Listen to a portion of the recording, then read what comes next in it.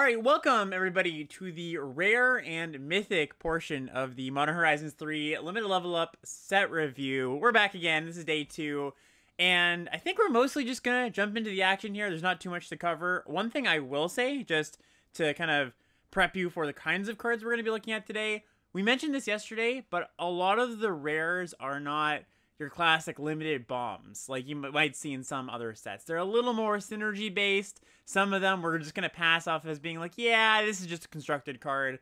We don't have to think about this for too long. But I do think for people that maybe, are worried about the increased power level of the sets or a little bit anxious about that, one thing is that I don't think you're just going to be hit over the head with like nasty bombs every single draft. I think a lot of the power is coming from the commons and uncommons, which I think is overall a good thing. Yeah, I don't know if I'm just speaking for myself here, but I definitely spend less time significantly looking at the rares and mythics before we do these reviews, but I still do a couple passes through quickly, just get an idea of a sense, and that does come in useful. Last time when reviewing OTJ, we saw just so many busted green rares and helped us figure out that green was going to be pretty good, and that was a bold prediction that proved to be pretty true. So yeah, today I do like it when sets have the uncommons slightly better than the commons and the rares slightly better than the uncommons. You kind of want like a gradual incline there. I do think that this set, most of the rares are weaker than a lot of the stuff we saw yesterday. So I think this might be, we'll call it maybe a pauper format, and maybe, if you don't know what that is, I would say the last pauper format we had was probably DMU. So a lot of commons dominating strategies type of thing. Yeah, DMU was, I think, notable for a lot of people going like, oh, wish the rares were even a little bit better. Because so much of the time it was like a dual land or a card that didn't matter much or some constructed card. Yeah. All right, so yeah, I think we'll just jump into it. I guess one last thing, just to prep us for going forward, is there are the main set cards that we're gonna talk about first. Then at the end, we're gonna get to the reprint bonus sheet, rares and mythics. We touched on the uncommons and uncommons from that reprint bonus sheet, and also there are special guests and some commander cards that are actually in this set. So we'll get to that when we get to it. But let's just start off here with Genku Future Shaper. This is 2 blue-white. For a legendary creature at rare. It's a 2/5. And it says, whenever another non-token permanent you control leaves the battlefield, choose one that hasn't been chosen this turn. Create a creature token with those characteristics. And there's 3 options here. Either a 2/2 white fox with vigilance, a 1/2 merfolk with flying, or a 1/1 black rat with lifelink. Genku also has the ability 3 blue-white, put a +1/+1 counter on each creature you control. Yeah, not just the tokens for that ability. So we talked about the rares not being good. This one looks pretty good to me. It doesn't say non-land, it says non-token. So spent a lot of time talking about fetch lands yesterday. Those are going to trigger this. We also talked about, niche spots that you might want the Shrieking Drake? The Shrieking Drake, the revive itself, and you can kind of machine gun out tokens 3 per turn with that kind of thing here. So there's some sweetness to this card for sure. Yeah, Shrieking Drake, by the way, is that blue 1-drop flyer that can pick itself up infinite times if you just want to trigger Revolt forever. Yeah, card's pretty good. It's got a nice beefy butt too, so it can block pretty well the turn it comes down, which is kind of what you want for these when I untap, I do some good stuff kind of cards. Let's just say you don't have a combo card with it, a fetch land. It's going to still mess up combat a little bit where your opponent's going to be unlikely to want to block. Blue-white, I think, is going to be slightly more tempo-based, more aggressive. So I think this is a pretty good one. Not a busto bomb, but I would give Genku a B+. That's what I wrote as well. Great. Starting off on the same page. Nice, great. Okay, next up, we've got a cool callback here. Psychic Frog. So this is blue-black for a frog at rare. It's a 1/2. And it says, whenever Psychic Frog deals combat damage to a player or planeswalker, draw a card. Has an ability, discard a card, put a +1/+1 counter on Psychic Frog. Also has another ability, exile 3 cards from your graveyard. Psychic Frog gains flying until end of turn. So, of course, a callback to Psychotog. Yeah, you gotta almost say it faster to get the distinction. Psychic Frog. Yeah, Psychic Frog. So it sounds a little closer that way.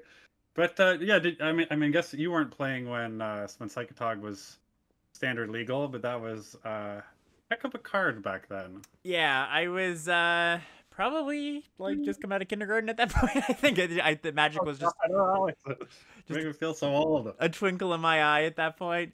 But this is a really threatening 2-drop. Like, this is something your opponent is going to be sad to see on turn 2.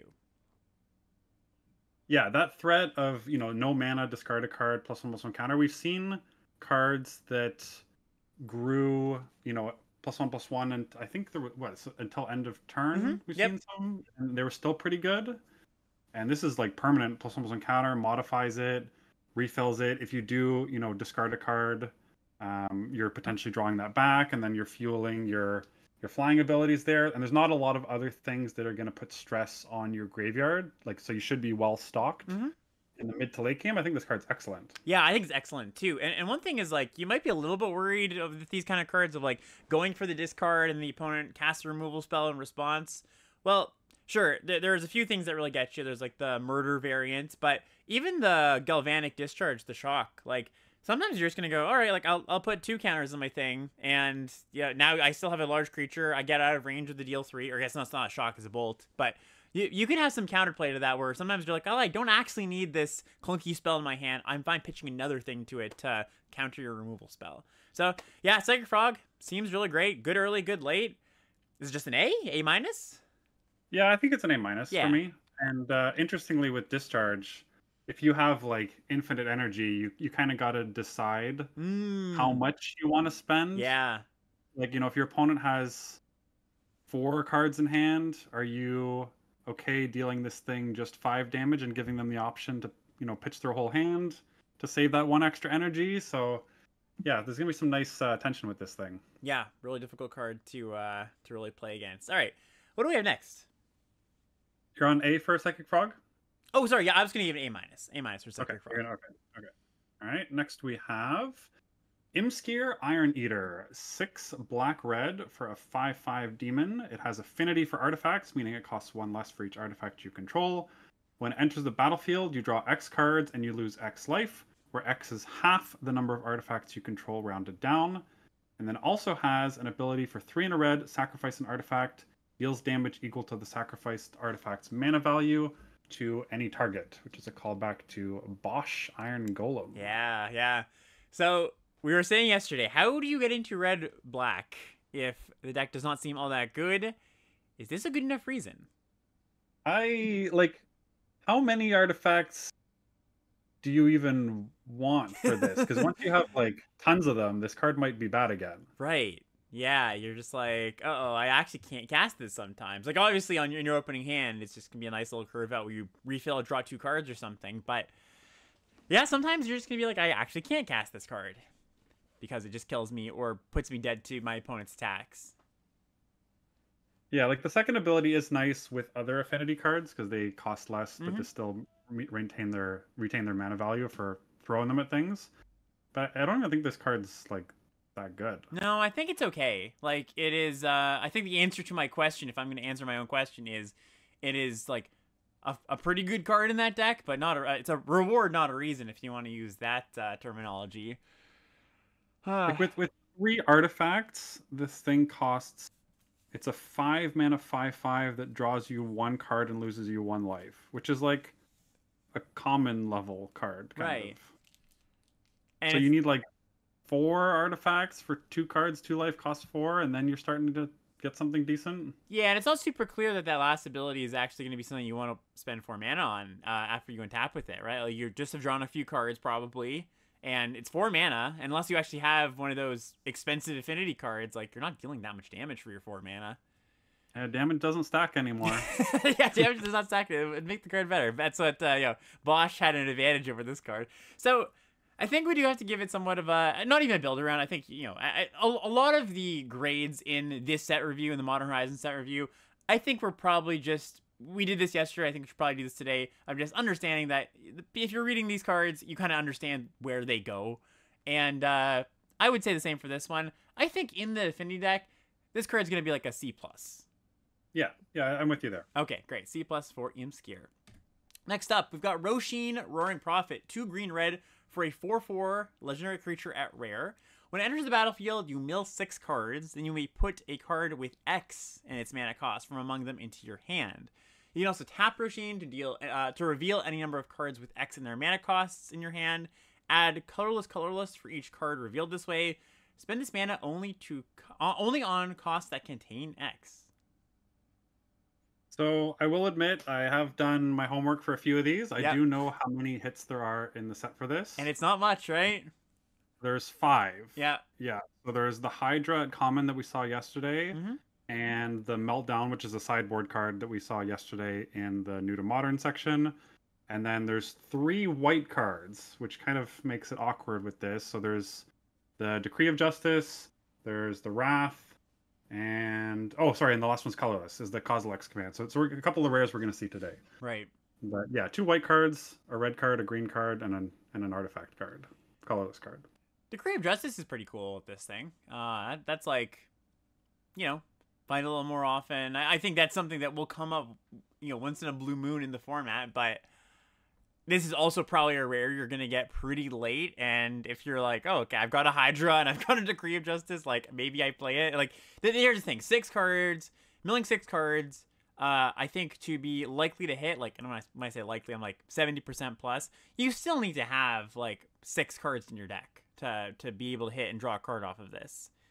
Yeah, so even, like, with, like, 3 potential hits off this, you're probably still better off just playing, like, the 4/4 modified trampler, something else from yesterday. So I'm interested in seeing some screenshots when people do kind of go off with this, because especially if you hit one and have one in hand and you get that tap for 4 mana and kind of go nuts, it's kind of cool.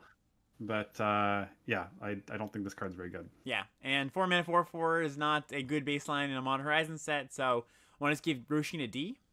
Yeah. Okay, D for Roshin. We got Kudo, King Amongst Bears, up next. This is green-white for a 2/2 legendary creature at rare. Other creatures have base power and toughness 2/2, and are bears in addition to their other types. Yeah, so kind of a sweet card. I mean, the joke with this is you have Eldrazi spawn, you have modified creatures, especially like the Watchdog we saw yesterday. It's a 5/5 with this. That Watchdog, we just keep bringing it up. Like, there's like so many things that play well with that Watchdog. Yeah, there's barely any downsides to have. Like, there's one, the Slith, the Black Slith removes counters, but I don't think anything else punishes the fact that it's like a 0 mana 3 counter thing. So the downside is that this is everything. So if your opponent has a bunch of Eldrazi spawn, like, you want to cast this when you have more creatures on the board than your opponent. Right. Yeah, that's kind of the real symmetry breaker. Or if you're like super heavy modifying. I guess kind of cool. You can set something up where you attack with small creatures, and then they block with bigger ones, and you play as post-combat to kill some stuff. Yeah. There's some cool play patterns with this, and I do think this. I mean, we talked about just not giving build-around grades, but you do want to be like wide, low to the ground, not have many big creatures. So you do need a specific deck for this to be safe to play. Otherwise, it could be a card you could board in some matches, right? Like, if you're not the perfect deck for this, and you don't have a ton of creatures, but then you play against somebody who's like, just some rampy deck with huge monsters and not a ton of Eldrazi spawn, like, this could be pretty good. Yeah, I guess the question is it more like I'm just gonna play this most times when I'm green whites, and sometimes it's awesome, or I'm not gonna play it most times when I'm green white? I have to have a deck that I have a high density of things is good with, and I think it's more the second one. Yeah, I think it's like a C for that reason. Yep. Yeah, I'd agree with that. Like, keep your eye on it. It's a good card to speculate on if you're already kind of in this space, but you might not include it in your final deck. Yeah. All right, what do we have next? Abstruse Appropriation. I'm not. Do you know what abstruse is? I do not. No. Okay, well, chat. As we're reading it, you can tell us what abstruse means. Yeah, somebody look it up. But yeah, 2 white-black for an instant, which is devoid for some reason, because this is white-black, but sure. Exile target non-land permanent. You may cast that card for as long as it remained exiled, and you may spend colorless mana as though it were mana of any color to cast that spell. Okay, so it's like a hostage taker spell instead of on a creature, or like fractured identity that you have to actually cast the card. It's pretty good, all around pretty good. Quite good. Notably, actually. You do need color. Like, if it's not a white or black card you're exiling, you need colorless mana to cast blue, red, and green cards. Yes. Yeah. And that's not going to be trivial. Actually, it's going to be pretty rare for your white-black deck.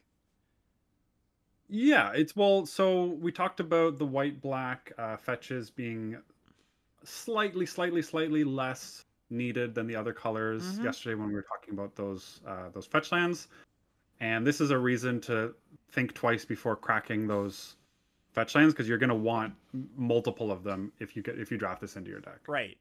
Yeah, and by the way, chat saying that abstruse basically means obscure or difficult to understand. Okay, Yeah. I will try to use that in a sentence sometime soon. All right, so again, you got to pick up some colorless sources, but it's the black-white land probably going to be, or the black-white lands probably going to be ones that are a little bit easier to pick up. I think I would just give this like it's a strong spell, and so with the support, Oh, it's very good. Yeah, it's very good. I think I would give it an A-.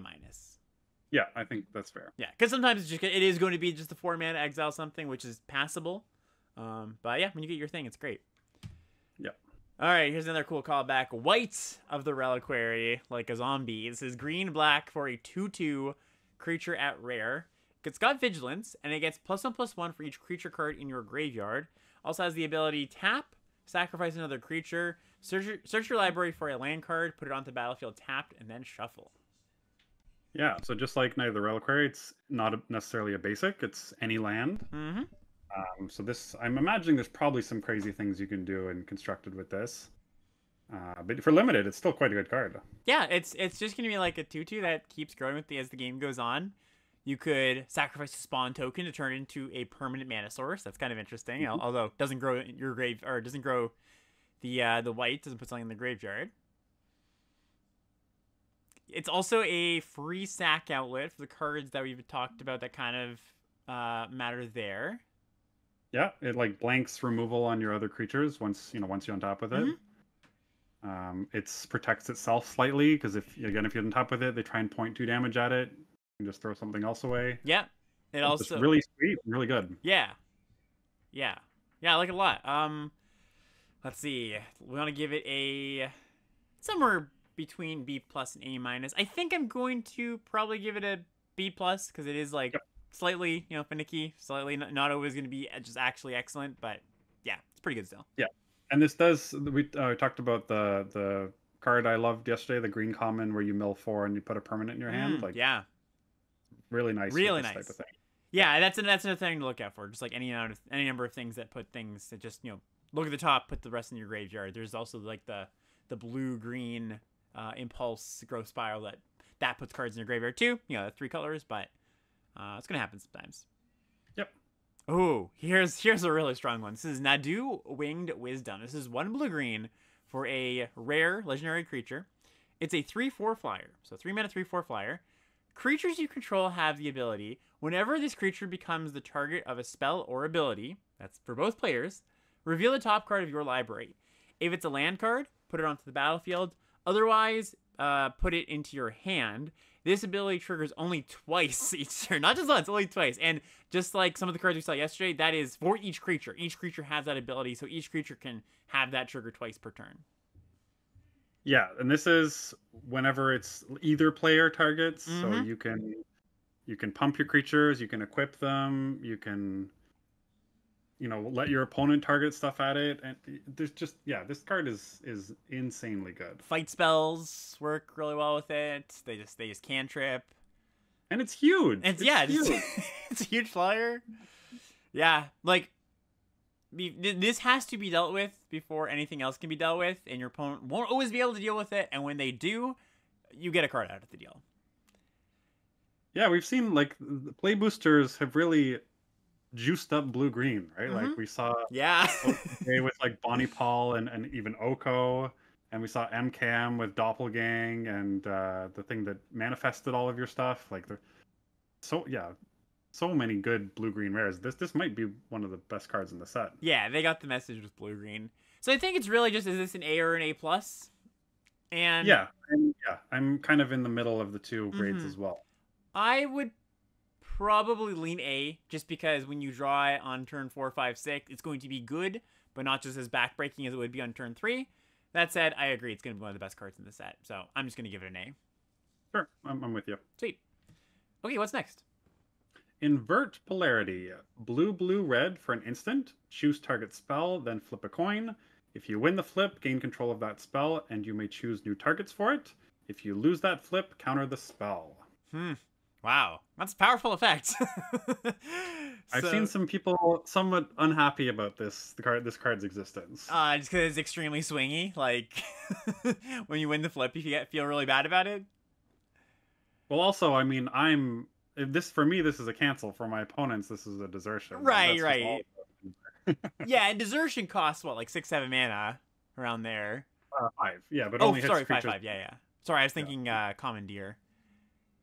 Yeah, this card's great. Like it's the floor is a cancel, which is passable, and when you win the flip, it's just a massive swing in the game. Just gigantic. Yeah, to be clear, you gaining control of that spell means like if it's a creature, it's coming in on your side. You get it. Yeah. Yeah. So good. It's a good card. Yeah, it is a very good card, and it's a little bit of a tricky mana cost, but that's okay. Often, you're not always going to want to cast this on turn 3 even.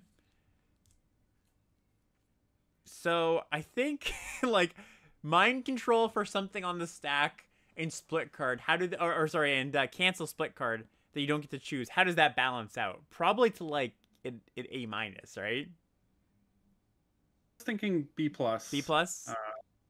Yeah, just because it is hard to cast, and if you do, again, that's partly my expectation of how my games will play out. Because if you have 3 mana open, again, your opponents are already kind of incentivized to play around counters, so they're not likely to jam their biggest thing. Yeah, that is definitely true. They're also like, this set is also pretty packed with large, impactful spells. So for sure, you're gonna get something really good sometimes. Yeah, I'm gonna stick with my A-, but yeah, strong card, nice strong card. We got a new Theros Titan in the cycle here, Flage, Titan of Fire's Fury. This is 1 red white for a 6/6 legendary creature at Mythic, and of course it's got the Uro Croxa text. When it enters the battlefield, sacrifice it unless it escaped. When it enters the battlefield or attacks, it deals 3 damage to any target, and you gain 3 life. Escape cost is red, red, white, white, and you exile 5 other cards from your graveyard. If you haven't played with Escape before, basically just, if this is in your grave, you can just bring this back to the battlefield or actually it's casting it. So you get to cast it from your grave by paying the mana and that exile 5 cards cost. Wow. Yeah. Yeah, so I mean, 3 mana, sorcery speed, lightning helix is an okay card, right? Like it's not busted. It's pretty good still, but though. Yeah. But you can pretty reliably escape this in all, like every game, I'm pretty sure. Yeah, chat's mentioning like we made the comment of like, yeah, not every rares in this set's busted, but we just like we're at the gold cards, which of course is a funny place honestly, to start. This is what you want the gold cards to be. Yeah. Right? Like the hardest to cast ones should be the best ones. And I also kind of like that the worst one we've seen so far by far is the red-green one, because red-green's commons and uncommons were rare level cards yesterday. So I'm all for this. Like, yes. I think this is good. And also nice with Flage here. Like, it's not a splashable card, really. Sure, you could splash the Lightning Helix front side, but red, red, white, white's just not splashable, so it's going to the red-white player. Yeah, is this, I think this is probably just our first A+. I'm gonna give this an A. Okay. And also this one is, this is the first one that's a Mythic, so it's... True. This one will come up slightly less. But yeah, you want to go A+ for this? Yeah, I'm going to give A+ to it. It's just, good on the front side. Great. Insane threat that they have to deal with right away and gets value when you cast it again. Sure. All right. What do we have next? The Necrobloom. 1 white, black, green for a 2/7 legendary plant. It has landfall. Whenever a land enters the battlefield under your control, create a 0/1 green plant creature token. If you control 7 or more lands with different names, create a 2/2 black zombie creature token instead. And then land cards in your graveyard have Dredge 2, meaning you can choose to return a land from your graveyard to your hand and mill 2 cards instead of drawing a card. Interesting is how I would describe this card. So this is a Field of the Dead callback. And an 0/1 plant token can be used to be you can sacrifice it. You can chump block with it. The dredge ability, of course, nice with the fetch lands. You can just keep drawing lands if you want, if that's what your hand demands. How doable the 7 lands is? That's actually not too bad with 10 fetch lands at common. Fetch lands are rare. Like, I actually think this is probably one of the best sets this card could possibly be in for that condition. For sure. The only issue is that the tension of you wanting to leave your fetch lands around makes it a heck of a lot harder to cast one white, black, green. For sure. On anywhere close to on curve, right? But then you dredge it. You dredge the lands back. Yeah. Well, yeah. So I only think, notably, I only think you ever want to dredge if you're giving yourself like a double trigger, right? Like if you can dredge back a fetch, get a 2/2, sack it, get another 2/2. Yes. Like, it's not worth doing it if you're not at that 7 or more lands. Like, just draw your card for the turn. It may be a different land already. It may be a spell. You know, it's yeah. I'm just warning people, don't use that dredge ability unless it's going to be really good for you. Yeah, and of course, MDFCs count for this too. I didn't shut that out. Yeah, sure. Good point. Yeah. Yeah, I think this card is going to be more like opportunistically good rather than like, oh, I should take this and draft around it. It also doesn't play necessarily that well with the Obzon theme of modified. Doesn't modify creatures, doesn't like help your modified creatures. So it's more of a niche thing than just the card I think you should build around. I think it. Well, I do. I like that too, right? Yeah, give sure. Players a reason to do something different other than advertised archetypes. Yeah, I think it's probably like if you're a black-green deck, I could see you splashing white for this card, just being a little bit more, a little bit more late game focused. I think that evens out to probably like a build around C. Yeah, well, I think if you are building around it, it's going to be good. I'll give it a build around C plus. Okay, sorry, was that B plus or C plus? C plus. Okay, C plus. Yeah, that's totally fine. Okay. All right, we got Anna Kenrid, Sky Captain, as another mythic here. 2 in Esper, so 2 white, blue, black for a 4/4 legendary creature at Mythic. It's got flying and lifelink. It also has a ward ability. When the ward cost is discard a card. When a modified creature you control attacks, double the number of each kind of counter on it. Then for each non-token permanent attached to it, so auras and equipment, create a token that's a copy of that permanent attached to that creature. Okay. This card is also pretty nuts. Yeah, it's great. It's yeah, you're good. If you have a living weapon creature token, you just get another living weapon with another germ, right? Like, you basically the living weapon equipment would be attached to the attacking creature, but then the trigger would resolve and it would get moved over to the germ. Is that right? Oh, is that how it works? I assumed that it would be the opposite, where yeah, I see what you're saying, because the living weapon says create 0/0 and attach it to this when it comes in. Yeah, I think so, right? Yeah, that makes intuitive sense to me. If chat has a disagreement with that, it would obviously be good to hear that, but I think we'll go with that's how it works, which is cool. I think that's a little bit better than not the other way. Maybe not, because you like, if you want to be able to get your creature, like, you want to have to be able to attack to get the trigger, and it'd be safer for you to attack if the creature was suddenly going to get massive, right? Yeah, that is fair. It also, with Bestow, just to be clear, the aura will become an aura attached to the creature attacking. Like, it's not going to create a non-aura Bestow creature on the battlefield. It'll create a copy of the Bestow aura, but it'll also become a creature when the afterwards. thing Yeah, falls. right. Yeah, and like, you +1/+1 counters, every type of counter counts for this. Yeah, we're getting confirmation that it works the way you want it to with living weapon, so that's good. Well, how do you want it to? Yeah, I guess the way I want it to. But like you mentioned, they both they have their merits. Anyways, so rules things aside, we've got a 5-mana 4/4 flying lifelink that has a ward cost that is not fun to pay, and that's just good. And it is in the modified colors, save for blue, so you're gonna have to pick up some fixing that might not be at the top of your priority list. But yeah, card's good. And it has, like, the ability has pseudo haste, right? Because you can just play it and attack with the modified. Yep, whenever you attack. Yeah, this thing's excellent. I think this thing's like an A. Yep, I would also give Arna an A. Cool. All right, we now move on to the mono-colored card, starting with Guide of Souls. This is a single mana for a 1/2 rare. When another creature enters the battlefield under your control, you gain a life and get an energy. That's pretty good. And then whenever you attack, you can pay 3 energy. When you do, put a +1/+1 counter and a flying counter on target attacking creature. It becomes an angel in addition to its other types. Good lord. 2 +1/+1 counters. Sorry, 2 +1/+1 counters. Yeah, good lord. This card is great. Yeah. Yes. Yeah.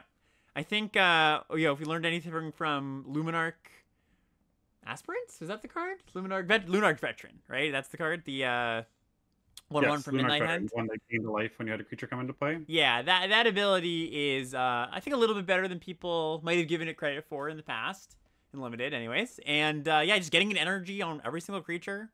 It's not a non-token thing, so anything that makes tokens gets an energy too. And then just this thing doesn't have to attack; it can just sit there. Yeah, I kind of want to give this an A-. Yeah, I think so too. Yeah, maybe we're just gonna eat our words on these rares. We'll see. Yeah, I'll just delete that part in the edit. Right, yeah. I gotta stop mentioning it so I don't have to edit out a million things. Yeah, I would give Guide of Souls an A-. Card looks great. All right, what is up next? Another white 1-drop. Yeah, we got Ocelot Pride, single white mana for a mythic cat. It is a 1/1 with first strike, lifelink, and ascend, meaning if you control 10 or more permanents, you get the city's blessing for the rest of the game. And at the beginning of your end step, if you gained life this turn, create a 1/1 white cat creature token. Then if you have the city's blessing, for each token you control that entered the battlefield this turn, create a token that's a copy of it. Okay, so it's almost like on turn 1, it's like a white Ragavan in some ways, where your opponent just goes, ugh, okay. Hope I can answer that. Yeah, a lot of words for, like, the ability's not that hard to understand once you read it. But, right. I also don't think this card's as good as the last one. No, I agree with that. I think if I had my choice of 1-drops, I'd take the last one. So I did do a search for this, and I think it reads mostly like a black-white card to me. Or not that it's not a card you're not going to play. I think you're just going to play this in any white deck. But if you want to maximize on the like a non-combat way to gain life, black-white's got decent density of that with some lifelink creatures, some spells that gain life. Black-white does have... Well, the other idea is that if you want to get this into combat, you want to suit it up, right? Like, yeah, totally. So green might be the best color at actually getting this thing reliably into combat, because first strike lifelink doesn't need a ton of extra stats to be, a terrifying monster in combat. A couple +1/+1 counters turns this thing into a total nightmare. And then there's also the fact that it's not just the cats that you're duplicating. If you do manage to have this survive or have gained life the turn you've had Eldrazi spawn come into play, you're getting extra Eldrazi spawn too. Yeah, and Eldrazi spawn will really help you get the city's blessing, getting that 10 permanence. And by the way, if you haven't played with city's blessing, something that kind of pops in your head is it non-lands or lands included? Lands are included with the city's blessing. It's fairly easy to turn on. Yeah, card's good. We gave the last one an A-. I think this one I'm gonna give it a B+. Yep, I'm right with you there. Great, B+ for Ocelot Pride. Next up, we've got Argent Dais. This is 1 and a white for an artifact at rare. It enters the battlefield with 2 oil counters on it. Whenever 2 or more creatures attack, put an oil counter on Argent Dais. Then it has the ability to and tap it, remove 2 oil counters from the dais, exile another target non-land permanent. Its controller draws 2 cards. Not thrilled about this. Yeah. And of course, it's an artifact. All the artifacts suck at this set. That's just the theme, right? Yeah, exactly. So, it's like something that you use to cash in your tokens. Mostly. Don't think you're not gonna want to exile your opponent's stuff very often. Right, and it does trigger off both players attacking with 2 or more creatures. So if you're racing, then you're potentially able to activate this every turn, but you're going to run out of things you want to sacrifice real quick. It costs mana to use, too. Yeah. 2 to play. Yeah, I think we're pretty off this. I think it's more of a D- than an F, because I think there might be niche spots where you play it, but I'll give it a D-. I had just written D minus for myself too. Great. Yep. Wow, we're in tune today. Mhm. All right. Next one's cool. It's Felia, Exuberant Shepherd. This is 1 in a white for a legendary dog at rare. It's a 2/2 with flash.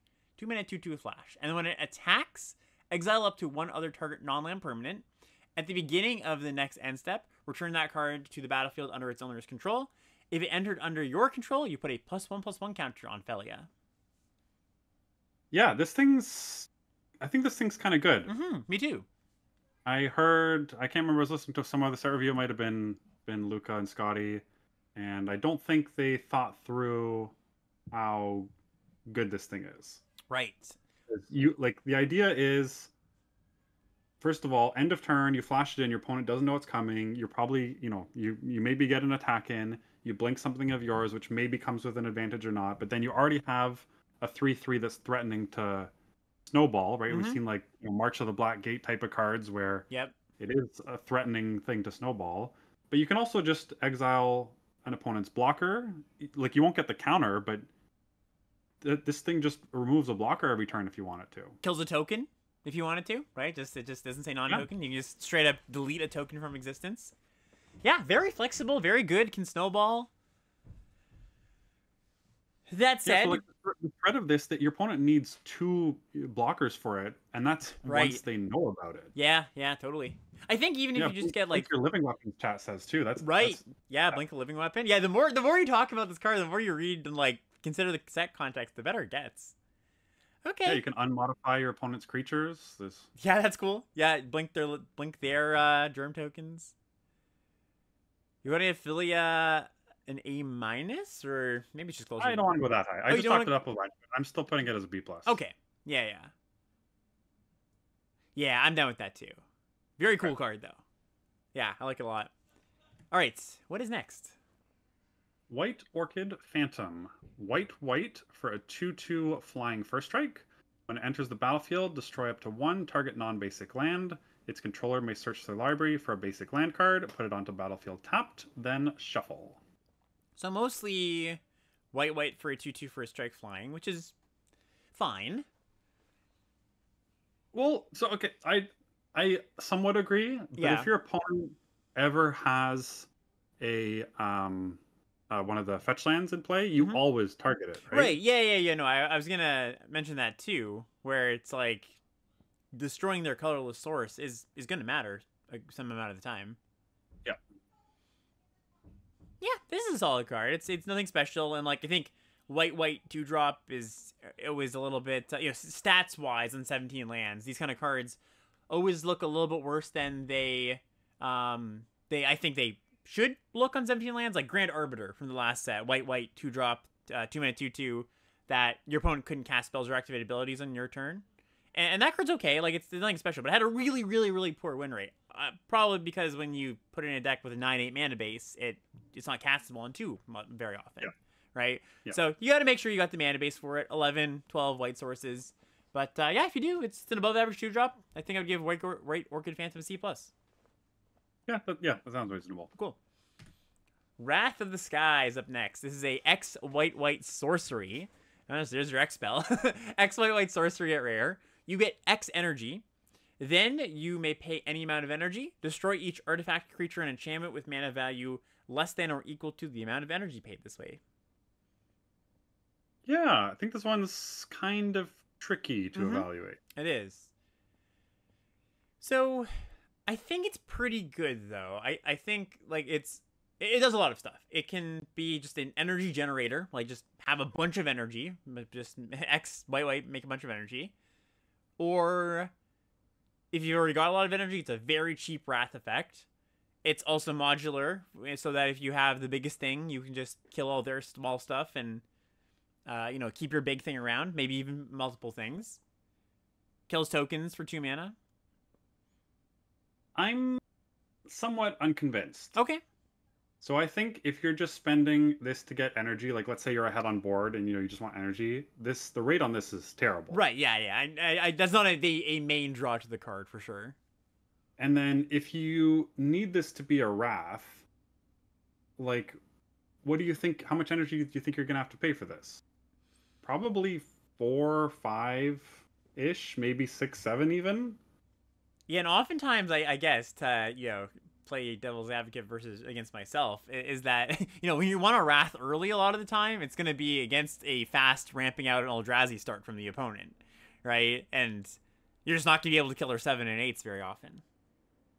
Yeah, like even just to kill 4 drops, you need 6 mana. Like it's easy to say I'll have a lot of energy lying around, but your other cards also want you to spend energy, right? Like I don't think it's going to be the point where you top deck this and you'll have a lot of energy, because typically if you have a lot of reserves and you don't have a way to use it in hand, you're going to spend it. So the only way where this like plays out ideally is if it's in your opening hand and then you kind of like build up to it by saving energy with your first couple of plays. Yep, that makes sense. And I kind of just don't think this card is that good. Yeah, it's just like more hoops than it looks like on initial read, I guess. Yeah. Yeah. No, I agree with that.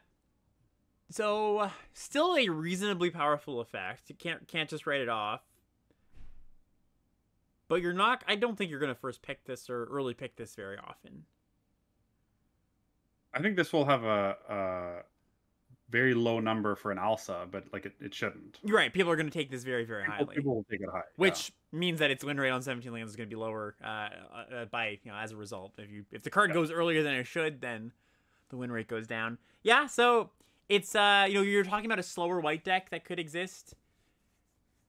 I guess that slower white deck also has to be making energy to some degree, unless you just want to pay a bunch. I've written down my grade. I'll let you say what you're gonna. Yeah, I think it's definitely lower than my initial impression. I think I'm just gonna give Wrath of the Sky as a D+. D+? I wrote C-. Okay, very similar. Yeah, same enough. Okay, we've got our first Mythic Flipwalker here. So this is a Johnny Nicodle Pariah. Don't forget the scene. Oh, thank you, the scene. Yes. All right, there we go. Now you can see it. Now you can actually see the card. This is a 1/2. Oh, by the way, these are creatures in the front, planeswalkers in the back, and they all have a different flip condition to get to the planeswalker side. So this is a 1/2, 2 mana 1/2, 1 and a white for a 1/2. It enters the battlefield and it creates a 2/1 white cat warrior creature token. So it's a 1/2 that comes with a 2/1. Whenever one or more other cats you control dies, you can exile a Johnny, then return him to the battlefield transformed under his owner's control. The Planeswalker side is a 3 loyalty Planeswalker with a +2 that says put a +1/+1 counter on each cat you control. The 0 is create a 2/1 cat creature token. When you do, if you control a red permanent other than a Johnny, he deals damage equal to the number of creatures you control to any target. And then a -4 ability, each opponent chooses an artifact, a creature, an enchantment, and a Planeswalker from among non-lands they control, and they sacrifice the rest. I'm glad you read this one because I'm feeling a bit from yesterday. So oh yeah, no worries. I'm good. I'm energized, so okay. I'll read most of them. Yeah, so not a lot of like if you're thinking, hey, there's a cat tribal deck. Well, we saw the Mythic 1-drop cat a few cards ago. The only other cat in the set, I believe, is a 4 mana flying 3/2 red thing that makes energy. So barely any cats. But that being said, just having your 2/1 token that this spots you still makes this excellent. Yeah, just the rate on the front side is just great. Yeah, and if you can, like, this thing just stops your opponent from ever attacking or blocking your 2/1 cat, because if you flip this, even if you don't have a red permanent, it protects itself by making 2/1s every turn for free. And if you do have a red permanent, then oh boy, you're going to town. Yeah, this card is quite strong. Even I think often what's gonna happen is you play this, the opponent scrambles to kill the Ajani and you're still left with a 2/1. Some percentage of the time you get to flip the Ajani. But yeah, card's very strong. I'm thinking like in a non-red deck, it's somewhere between an A- and an A, and in a red deck, it's somewhere between an A and an A+. Yeah, it's just so much for so little mana. I think just give it like an A. Yeah, I was just gonna even it out to an A. Yeah. Yeah. Is there like, there's not like too much hybrid in this set, if any at all. So it's not like you can randomly have a red permanent sometimes. So you're mostly just gonna have to be red white. But Yeah, Yeah, the great only card. color that you could get randomly is black, right? Because you can get black germ tokens True, from that is non-black funny. cards. Yeah, Yeah. and the little like it's kind of a very wordy line of text for that middle ability. If you control a red permanent, it seems weird out of context, but the kind of the twist for all these planeswalkers is they're monocolor on the front side, gold on the other side, and whatever other color they are. So Johnny's white, he turns into a red-white creature. It'll care about a thing of that color. So just going forward for the other ones we see. Okay, Yeah, cool. and some of the secondary colors matter a lot more than others, as Yes, we'll see. for sure. Okay, going on to our next card here, we've got Pearl Ear, Imperial Advisor. So this is 1 white for a legendary creature at rare. It's a 3/4 lifelink, so good starting baseline here. Enchantment spells you cast have affinity for auras. Okay, and then whenever you cast an aura spell that targets a modified permanent you control, draw a card. Notably, that white cost it already hurts in a normal set. It'll hurt even more in a set where you might have a couple of wastes type mana sources in your Mm-hmm. deck. So that is like this is probably more of a 4 drop ish. But still, I still think this card's good. Yeah, and obviously it's another. Again, we said this yesterday, but I'll bring it up again. It's a line of text that like both these lines of text seem not that relevant most of the time in limited, but with bestow creatures running around, you're gonna have in your modified decks quite a few auras that you can slap on. Yeah, and if you draw one card off of this, that's great. If not, your opponent's probably pointed a removal spell at this 3/4 lifelink, which no protection or whatever, but that's not a big deal. So it's pretty good, but you're not really gonna get to the ceiling all that often. I think I would give Pearlier a B.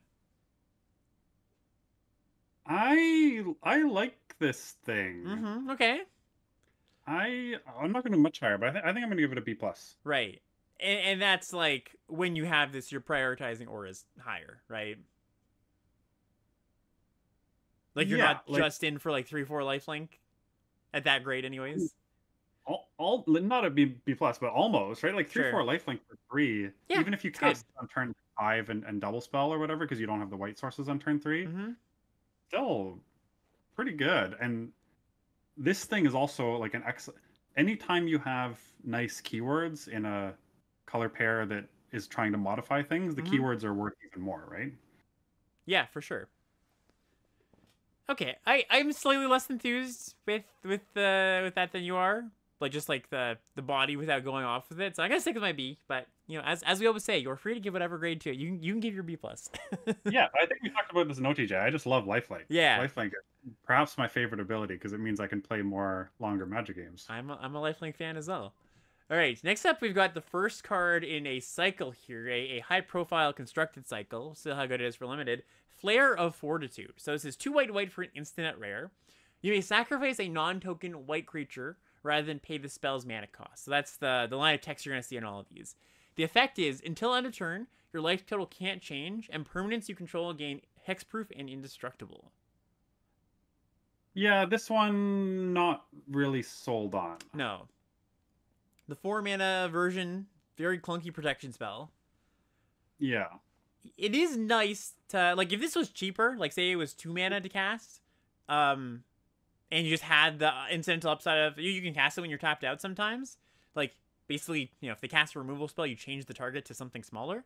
That's nice, but I think that this is just too overcosted. You're not going to want to sacrifice something very often. Yeah, I think this is like a D. Yeah, or sideboard card even. Might just want to give it the sideboard grade for somebody to get with a lot of removal. Are you gonna board this in against someone with removal? Yeah, maybe not even. Maybe a sideboard D or sideboard D plus or something.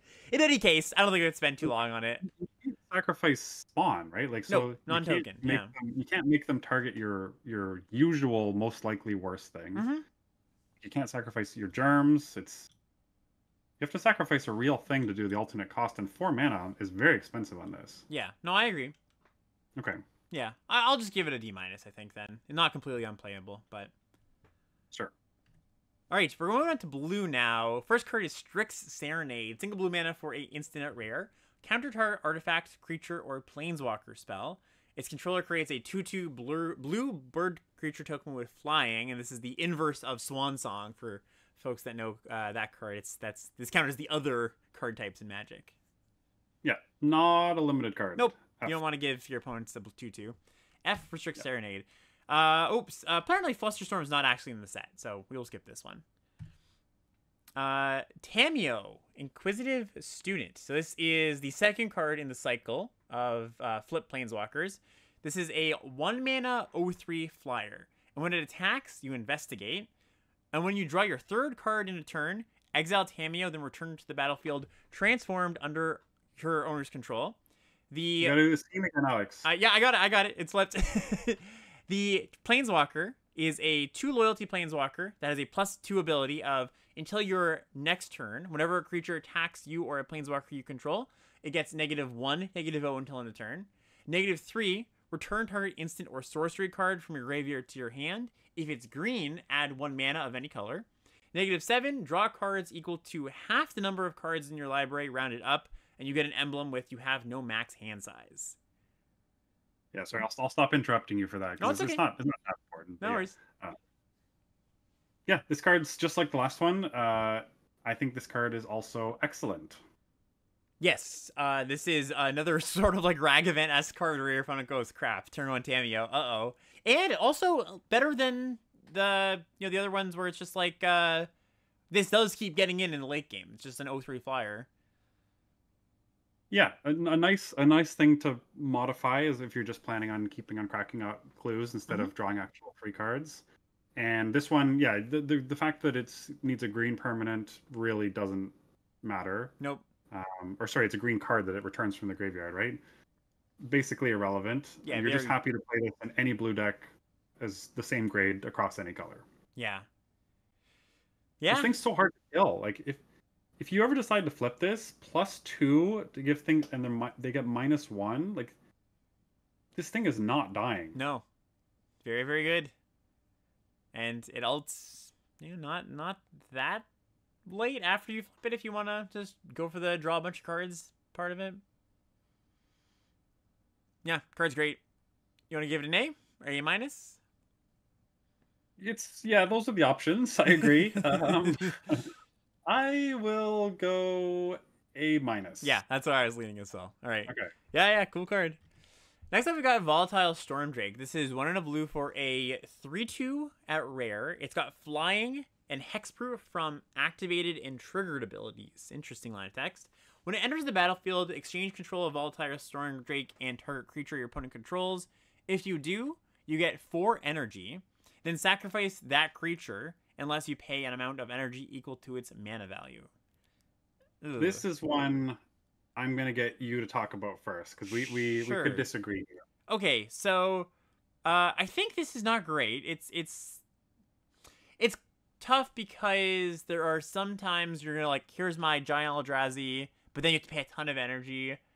I think giving them a 3/2 is just not very good. I think most of the time what you steal is not going to be as good as this, and paying energy to do so. I guess you get 4 energy, of course, but maybe you like return to your hand after the exchange happens. I'm starting low on this, but I'm curious if that's not where you're starting.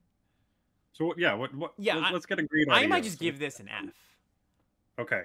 Yeah. I thought you might. Okay. And I think it's better than that. All right. Yeah. Let's hear it. So notably, a few things to mention about this. First of all, if you cast it with your opponent having an empty board, you do just get the 3/2 flying. This is true. Right. It's not like Gilded Drake where you have to sacrifice it if you don't exchange. That being said, next thing I should say about this is you talked about bouncing it. There are, I believe, at least at common and uncommon, 3 bounce spells, and then 1 that I think is a mythic. 2 of them are creature triggers, so they won't actually be able to target this. Because you can't, like, I think part of the reason it has that hexproof from activated and triggered abilities is so your Mana War can't bounce it back to your hand. No funny business. Notably, a downside on this, your opponent's Mana Wars will work for their own creature. Right. So downside there. However, you do have the MDFC blue bounce spell, and I think there's a mythic that bounces something and then has, whether we'll get to soon in blue, that bounces this. Those play really nicely with this because you give them the Drake and then you bounce it back to your hand. That preamble aside, we'll spend a few minutes on this card because I think it's really interesting. Okay. It spots you 4 energy and gives you equal to mana value, right? So it's asking you to trade this for their 4-drop. And if you trade this for a 4-drop, I think it's good.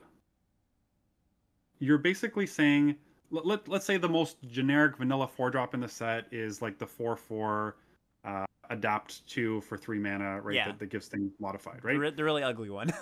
Yeah, the really ugly one. Yeah. So that one is not, one to write home about. It's not a rare, it's not an uncommon, it's not nothing insane. But you're basically saying your 4/4 gets side graded into a 3/2 flyer, and I'm getting your 4/4 with upside for 2 mana, which I think is pretty good. But then there's also stuff like the 6/6 Trampler for 4 mana, the green thing. I think that's going to be like a defining card in the format. The Wumpus. Yep. And the Chrysalis that grows and becomes huge. And like so many of the 4-drops, you are very, very happy to take from your opponent. And if you do happen to get like a 3-drop or whatever, bank the energy, or maybe a 5 or a 6-drop. I think this is way better than it looks because it only costs 2 mana. I don't know if I've convinced you at all. I've just talked a lot of words. No. Like, you've talked me up a little bit. I guess the part I'm not entirely sold on is that you're actively happy about that exchange of like exchanging this for a 4-drop. Like I think, and I also think like you described, there are situations where that can kind of backfire, where they have the bounce spell. I agree it's not an F. Like when I even said I want to kind of give it an F, I was going to say right after like it probably isn't actually an F, but for set review purposes, I will, after hearing all that and balancing it with my own thoughts, I think I'm going to give it like a D, but I'm curious to see if you go a little higher. Well, like, okay, so imagine, so some of the rares and mythics we've seen so far today, right? Mm-hmm. The 4 mana blue-white thing, it's insane to exchange with that. Mm-hmm. Psychic Frog, it's like excellent to exchange with that. The black green white of the reliquary, like it's excellent to exchange with that. The Nadu, the 3/4 rare, like they will draw a card, but you will be able to, like, you're super happy to exchange with that. The Titan, there's like a lot of really good targets to exchange with. So in that case, you're looking to exchange it with a rare, not just a 4/4. Like, I'm just saying, like, the example I gave was with a common, and I think it's I see what you're saying. You're still fine with trading it for a common, and then some of the uncommons I gave were like really good. Some of the rares are insane to exchange with. Yeah, I'm usually the optimist on grades, and I like giving cards the benefit of the doubt, and I absolutely could see being wrong on this, but I'm gonna stick with my lowest grade. Okay, what do you want to give it as a final grade? You talked me up to a D plus. I'll stay there. D plus? Yeah. Okay, I'm gonna go C, and Okay. then we'll stick with our differences there. Yeah, good to have some disagreements. Good to get that engagement going. Next up, we've got Amphibian Downpour. This is 2 and a blue for an aura with splash at rare. And it's got Storm. So for each spell that has been cast this turn, not just yours, your opponent's too, you make a copy of this. And it enchants creature. It's an aura. The enchanted creature loses all abilities and is a blue frog creature token with base power and toughness 1/1. Yeah, so Storm will count your opponent's spells. Mm-hmm. So if they play a creature, you can immediately turn that thing into a 1/1 and something else into a 1/1. Mm-hmm. I think this thing's not bad. Yeah, this is okay. I think that's what's going to happen a lot of the time, right? Like, your opponent plays a 2, passes turns to you, you play your 3rd land, they play another creature, they cast this, turn their 2/2 into a 1/1, turn their 3 mana card into a 1/1. Although, against, like, the Watchdog, it's pretty bad, all those things that we've talked about with counters going on creatures. I don't love the card. No, I was also going to give this, like, maybe even like C minus. Yeah, I was just gonna go D plus. Like, it does remind me of Asinine Antics from Wilds of Eldraine, and that card was quite bad. And obviously, it's a different card, a little more expensive. But I think enough of the time turning their thing, like, let's just say they, the good side of this is they cast something that doesn't, you turn to a 1/1 and it didn't have an enter the battlefield effect. It doesn't have counters on it. It just stays a 1/1 and they didn't get any more value. That's just still not that good. It's okay. Well, so notably, Wilds of Eldraine was everything costed 1 to 4 mana aside from Hamlet Glutton, right? Like the set was very low to the ground. Mm-hmm. And this set's about casting Giant Eldrazi potentially. Yeah, this is true. This is true. Yeah, sorry, I think you already said your grade, but I'll give it a C- if. That's what I said. Okay, So, yeah. You joined me now. Yeah, I'll join you C- there. Okay. I agree that hitting an Eldrazi is not bad.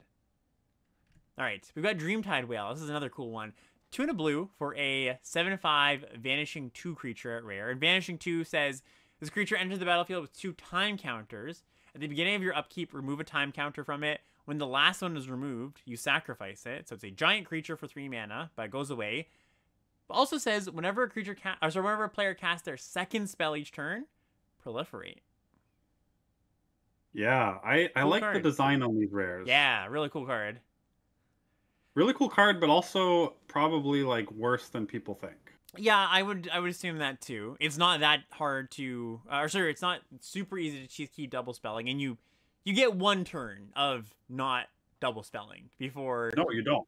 Right? Like, if you cast this on turn 3 and you don't double spell the next turn, then it's immediately dying. Sorry, yes, you're totally right. Although counts your opponents for what it's worth, but you have to do it when you untap with it. Right. So you need to either cast this on a turn where you are this is your first of 2 spells, so you double spell the turn you cast this, or you need to double spell. You need to plan to double spell every turn for the rest of the game, as long as that lasts when you have a 3 mana 7/5. Right. Also, giant Dumbo creature does get chumped by Eldrazi spawns. So that's a slight knock by it, but as you always say, it's chump block is not it's not nothing. It's still something. They're giving up their spawn. Well, this is a great target for Wing It. Yeah, I just give it flying and get the flying counter and like a 2 mana trick, hit them for 9, and then you have a 7 power flyer next turn. Yeah, I guess not proliferating your flying counter doesn't actually do anything, but you can do it if you like to. Well, yeah, that wasn't the part I meant. Yeah, I know. Cheap spell gives this thing evasion permanently. There's some juice you can do with this. We just flew through the white cards, and now the blue ones are all like, ooh, super interesting. How good is this? So I think this ends up being fine. It might honestly just balance out to a C, but it could be even worse than that. So, after just like talking about how bad it is, like proliferating in this set is extremely powerful. It is good, yeah. It's not just like you're trying to scramble to keep this around. When you do the thing, you get an actual benefit of, putting more counters and stuff, giving yourself energy. Yeah. So it's like a build around for you've got cheap cards in your deck, which you're looking to do anyways, and you have reasons to care about proliferate, which is not that hard. Yeah, like a build around B-. I'll go build around C+. I think. No, if you just have like 1 counter and you get to keep this around and put a counter on something, that is pretty good. All right, I'll join you. It also helps that blue has a cheap cantrip in the draw a card, get 2 energy. Yeah. Like I'll join you. You do need to be the deck for it, but you're also like we're saying if you get 1 extra turn, if you get 2 extra turns. If you get like 3 attacks in with this, it's probably gotten its value already, right? Like your opponent can't take 21, so they're either trading with it or chump blocking it at least once, which means you've already got the card's worth out of it. Okay, what sold me on this card is it has that Magic 5 toughness. I think that's the thing that really makes me like the card. Yeah. So one thing I think maybe better to be said at the beginning of the review, but I'll say it now here, is that a lot of these cards, I think you need an understanding of how to make the card work and what qualifies as good enough in my deck. So all of our grades, I think, they might seem a little bit inflated, a little bit high. Actually, in the Discord yesterday, a few people were like, "Oh, the grades for the commons and uncommons seemed a little bit higher than usual." Not because this is a higher power level set, because we're grading still relative to all the other cards in the set, but because I think there is more room for cards in this set to be good if you build around them the right way. So I'll join you on the B+, or sorry, B- for Dreamtide Whale, but that's with the understanding that you do have it in the right deck and are playing the right cards with it. Yeah. Cool. All right. Have you read the next one? Sorry, so you said I am? Yeah, go ahead. Yeah, I didn't catch the No, first that's part. okay. Okay. So it's Flare of Denial, the second in the free spell cycle. 1 blue for an instant. Just like the others, you may sacrifice a non-token blue creature rather than play this spell's mana cost. Counter a target spell. Right, so this is a cancel with slight to moderate upside.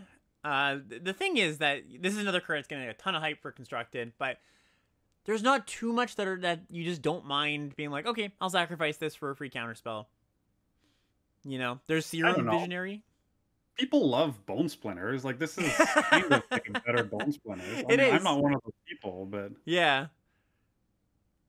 But it's like a C+, right? Cancel with like a little bit of upside. Yeah, I think C+ is fair for this. Nice. Next up, we've got Harbinger of the Seas. This is 1 blue for a 2/2 at rare, and we can probably pass on this one. Well, maybe not. We'll see. Non-basic lands are islands. Sideboard. Right, so that shuts off all of the colorless stuff. Yeah, like it's the fetch lands too, right? Like your opponent can't fix themselves anymore. But it is a 2-mana, hard to cast 3-drop. Yeah, so 3-mana 2/2. Yeah, you said did you say sideboard? I would bring this in against somebody who had a lot of lands. Yeah, I think it's probably good enough. Okay. Yeah, I think that's fair. Yeah. Cool. Next up is Ugin's Binding. This is 2 and a blue for an instant at Mythic. It's got Devoid. It says return a target non-land permanent you don't control to its owner's hand. So 3-mana bounce spell. Can't even target your own things, but whenever you cast a colorless spell with mana value 7 or greater, you may exile Ugin's Binding from your graveyard. When you do, return each non-land permanent you don't control to its owner's hand. Yeah, this is the other bounce spell I talked about with the Drake, or the Storm Drake. Yeah. And this thing is a card you'll be happy to include even if you don't have the Storm Drake. Yeah, it's quite nice to bounce all of your opponent's stuff. Yeah. Right. You do need you need that second ability to be relevant. Absolutely. You don't want to pay 3 mana for a bounce spell that can't target your own stuff. I don't think we need to, like, I think that's obvious enough. Again, we won't give it the grade of synergy or build around whatever. But as long as you have like 2 or 3 hits in your deck that are 7 CMC or higher, card's just great. Like, it's just going to win the game when that happens. And also, like, the fact that it buys you a little bit of time. Like, when you have a bounce spell, you don't want to be just like, all right, bounce your thing just because. You're actually bouncing them to buy you some time to cast that 7-drop. Yeah. So, yeah, I like the card. I want to give Ugin's Binding a A-. Yeah, that's what I was thinking too. Nice. Sweet. Up next is, a very interesting card. Shadow of the Second Sun. So this is 4 blue for an enchantment aura at Mythic, and it enchants a player. Gonna be you. At the beginning of Enchanted Player's post-combat main phase, there is an additional beginning phase after this phase. Terrible wording on this card, by the way, but the reminder text says the end step happens after the added untap, upkeep, and draw step. So you're gonna get this at after your main 2, basically. And right. So yeah, go ahead. Go ahead. Sorry. No. All I was gonna say is okay. 1, 2, 3. Yeah. Okay. I'll say it here. The beginning phase, basically, you get an extra untap, upkeep, draw, and you basically get another draw step and all your mana for the turn. Okay, so you're always going to cast this main phase 1. Right, yes. Right? Then you have your combat phase, then you have your second main phase, then you have untap, upkeep, draw, and then end step. So you can't actually, like, you will get to untap all your creatures, all your lands, get an extra draw step. That's all upside. But you won't be able to spend that mana unless you have an instant way to do it, because you won't be able to, like, you basically have your untap, upkeep, draw, then you have your end step, and then on your next turn, you're going to have your untap, upkeep, draw again. So you can only spend the extra mana on instant speed things. Right. I didn't take that in the first time I read it, but until somebody pointed it out to me. And, yeah, it makes the card... I was thinking it was like, basically you take an extra turn each turn with no combat. And it's kind of like that if you've got a bunch of instants. Right. I think this card's bad if you don't have a ton of instants. Yes, I actually like I was talking to somebody this morning about this card and I was like, yeah, it's just like a time walk with all that stuff. But no, I agree. You need to be building around it to some degree, or not building around it, but you need to have 5, 6, 7, 8 ways to use your mana instant speed. Yeah, I think you need, yeah, like I'm leaning on this card is bad unless you have the deck for it type of thing. There's also activated abilities that works. There's like the common blue green Eldrazi that has the tap draw card, driving more cards. Yeah, but you don't need to be. Yeah, That's no, I agree. drawing cards is not what you want to be doing with your extra mana No, if no, you no, already no, get cards with turn. no. I'm casting removal or something. So, sort of like a build around card or a synergy card. Let's just say Yeah. you do get to that number, right? Let's say you get to that 7, 8 ways to spend the mana. Card's good, but not great still. Yeah, I kind of want to give it another build around B minus. Yeah, I'm on board with you with that. And this is definitely one that's like the conversation. It's not even. It's tricky as a grader because usually I put faith in like most people reading my tier list or whatever, being like, yeah, I understand what you'd want this card to, what would make this card work, but it's not even clear what the card does for the first time you read it, honestly. So yeah, be careful. Everybody listening, you have a leg up versus everybody else who's gonna cast this for the first time and be like, oh wait, that's how this card works. So yeah, and I do think that for people who do use 17 lands and check the stats often, like almost all the things that we give synergy or build around grades to, I think will end up with bad stats. agree totally. Okay, that's black. So black here we've got Nethergoyf, single black mana for a mythic star +1 star. So just like Tarmogoyf. Nethergoyf's power is equal to the number of card types among cards in your graveyard, and its toughness is equal to that number +1. So that's what the stat box is telling you. It also has escape for 2 and a black. The additional escape cost is exile any number of other cards from your graveyard with 4 or more card types among them. Yeah, so it only counts your graveyard instead of both. But it is a cheap, big creature. Like I think this card's good. Yeah, I do too. You don't have to be, you're not gonna grow this to like constructed levels of a 6/7 by turn 3 or whatever, but it's gonna get reasonably. Like it's a 1-drop that's gonna have 2 power, pretty reasonably in the mid game, and then grow from there. And then you can, escaping it, it's gonna be something you probably only do once, but getting back a trump blocker or a small creature, something that gangs up in a double block, totally fine. Yeah, you'll often escape it as like a 0/1. Right. Yeah, that is true. Or like a a 1/2. Like 1/2. it'll be tiny. It'll be tiny. But yeah, I do think like creatures and lands in this set will both be easy to get. Some number of instants and sorceries, you probably have one of those spotted, and then your deck's probably going to have either artifacts or enchantments. Mm-hmm. I don't think it's unreasonable to expect that in the mid to late game, this is like a 4/5 or a 5/6. Yeah, and there's self-mill. Some self-mill in this set. There's some ways to discard. So yeah, I think this card is fine. It's kind of Tarmogoyf-y, where it's just not going to be an over-the-top rare, but it's going to be overrated by some people, underrated by others. Let's put it that way. So well, we've talked about this before, but the bar for 1 mana cards is not that high. Like if your 1 mana card is decent, it's probably a good card. Right. Yeah, I think this kid gets like a C+.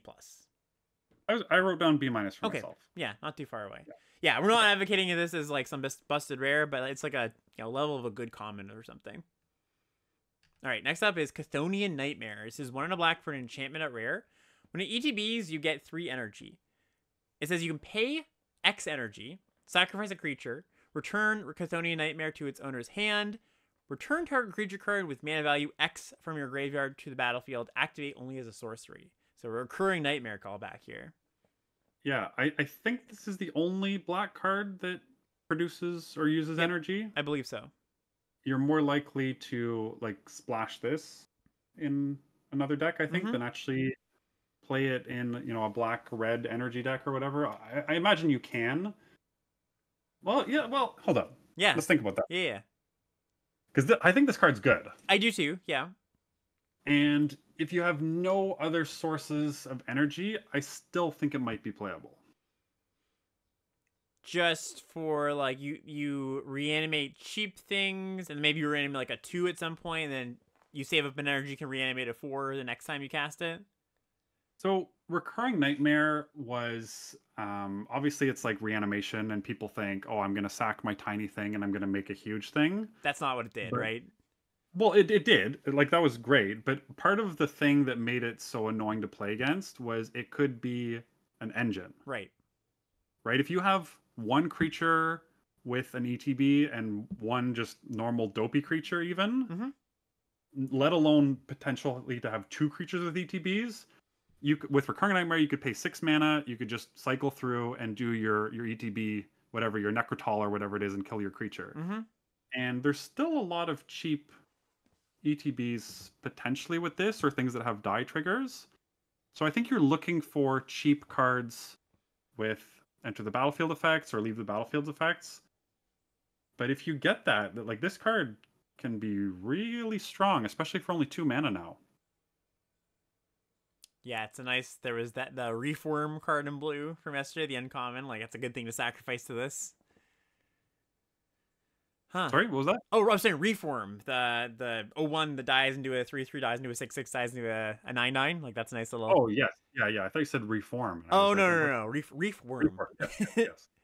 Yeah, so this is a card that, like, it's once again another card that you're not just gonna throw in your deck. I think you need to have some number of the things you listed.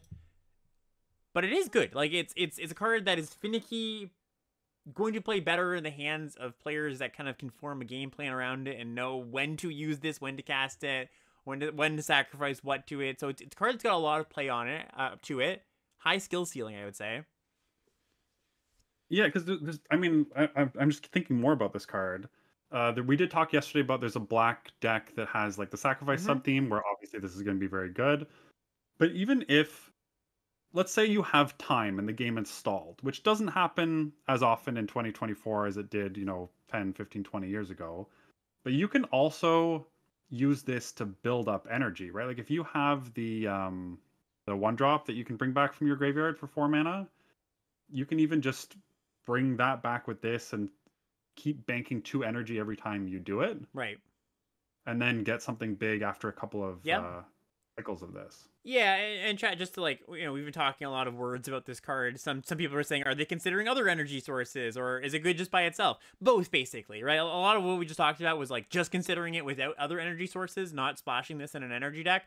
But of course, you're going to do that sometimes too. Yeah, we're talking about this with no energies synergy. Yeah. You do need the ETB signature synergy for that side of things, but I also think like almost any energy deck, I think you just splash this. Yeah, I agree. Like, this is the engine-y card that an energy deck would really, really like, especially because when you sacrifice an energy creature or reanimate an energy creature, like, just fuels it more, you can get bigger things. Yeah, this is a really, really cool card. There's so much play to it.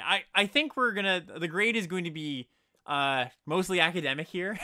I mean, it's good to frame it, but I think that it's going to be a card that will play pretty differently in a lot of decks, because sometimes you are just looping some value creatures, cheap value creatures. Sometimes you are using it as an engine to get more energy. Sometimes you are building up to reanimating a big thing. There's like the worm coil uncommon, like sacking that's pretty good to reanimate and make 2 tokens from that. So gonna be one of the cooler rares, I think, in the set.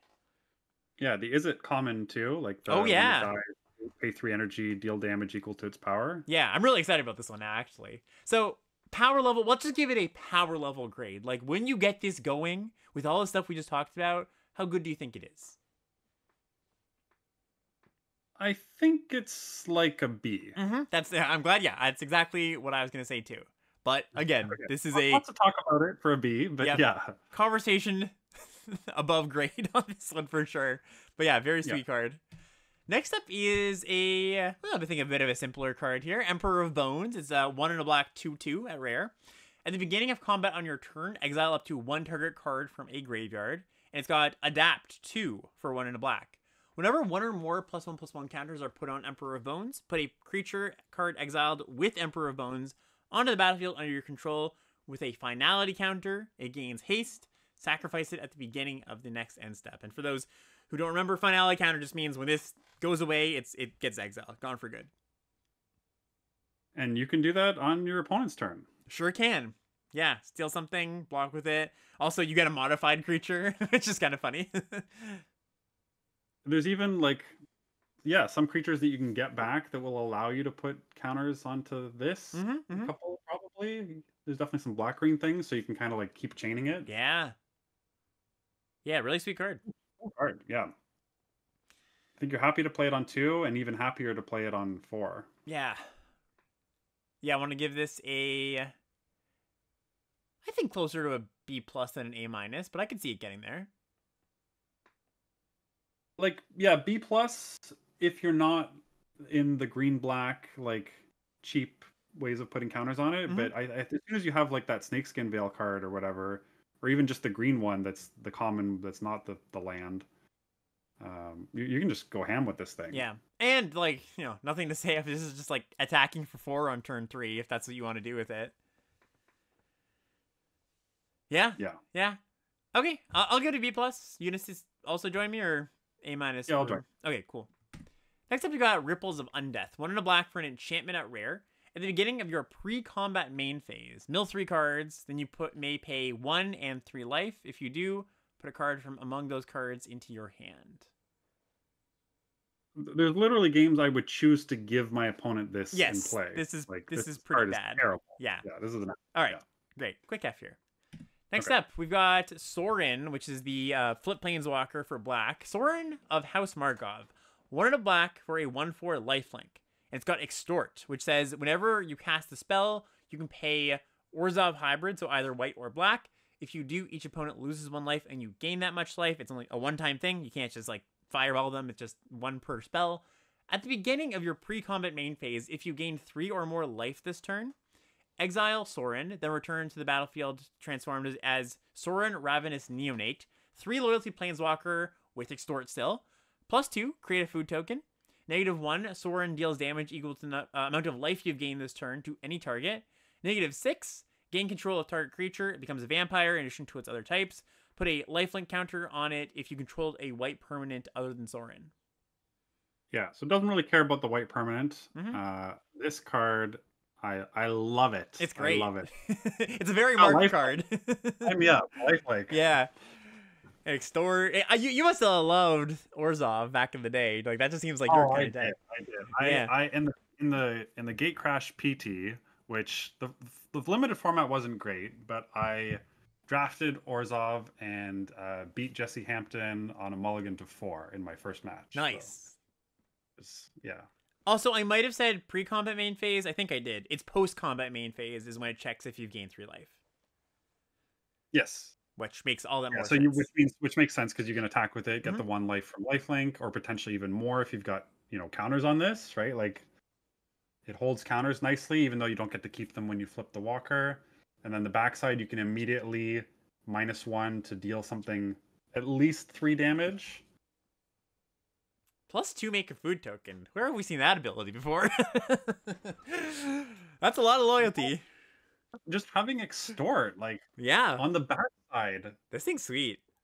So cool. I love this card's going in my cube for sure. So you either want cheap spells to flip it, or you want some amount of life gain. But that's really not that hard. Sorin can probably attack and spot you a point because it's a 1/4. Maybe you pump the Sorin somehow. I think it's going to be quite easy to flip Sorin. Like if you have a trick or just something that pumps power, you extort your thing that pumps power, and then Sorin gets in, and that's your 3 right there. Even if you don't flip this, like if it was just the front side, I would still like this card. It would be good. All right, what are you gonna give it? I'll let you do the first grade here. Somewhere between A- and A, and probably gets an A-. Yes, I think so too. I was wondering if you're gonna go a little bit higher than that, but yeah, I will draft it as if it's an A+ though. A+ in Mark's heart. All right, cool. Next up, we've got Warren Soul Trader. This is a card you mentioned once or twice yesterday. It's a 2 and a black for a 3/3 rare. Pay a life, sacrifice a creature, create a treasure token. It's not a tap ability. Just do that anytime. Yeah, that unbound, no mana, no once per turn, sacrifice another creature to do a thing. Like, there's going to be some combos with this, I'm sure, in constructed of some kind, whether they're good enough or not. to be determined. In limited, it's not going to come up that often, but it's still relevant text. For sure. Yeah, it's a free sack outlet, which matters. There are a few little combos I think in limited. This is where the we kind of reached our limit as set reviewers, not going to be able to deep dive on all the set combos you can do with this card, but there is some stuff here and there that I think even in limited comes up. Yeah, we talked about a lot of the blue-black stuff yesterday, like the black base with a splash of blue. I think this is the perfect card for it. Yeah. So it's going to range from like a fine card, 3-mana 3/3 with a little bit of upside, to a card that interacts nicely with some of your other cards. I think I'd give Word and Soul Trader a B+. Sorry, a C+. Yeah, I had written C+ for myself, and then I started to raise my eyebrows when you said B. Yeah. All right, Necro Dominance. So this is a callback to Necropotence. Black for a legendary enchantment. Interesting that's legendary. Skip your draw step. At the beginning of your end step, you may pay any amount of life. If you do, draw that many cards. Your max hand size is 5. If a card or token would be put into your graveyard from anywhere, exile it instead. So we had Necropotence in Wilds of Eldraine, and that was a niche playable card. How do you feel about Necro Dominance? Pretty similar. Mm-hmm. I also think it's niche playable. It does play nicely with a few cards. Like there's that 1/3 common Death Toucher that if you've drawn 3 cards, you can drain for free. Yeah, that's cool. That plays really nicely with this. Get to draw them, no downside, basically. Yeah, you get the free drain, and you get basically 2 extra cards out of it. It is extremely hard to cast. I think this is like a D. Yeah, it's like, if you're wondering where it's niche playable, you have to be reasonably heavy black.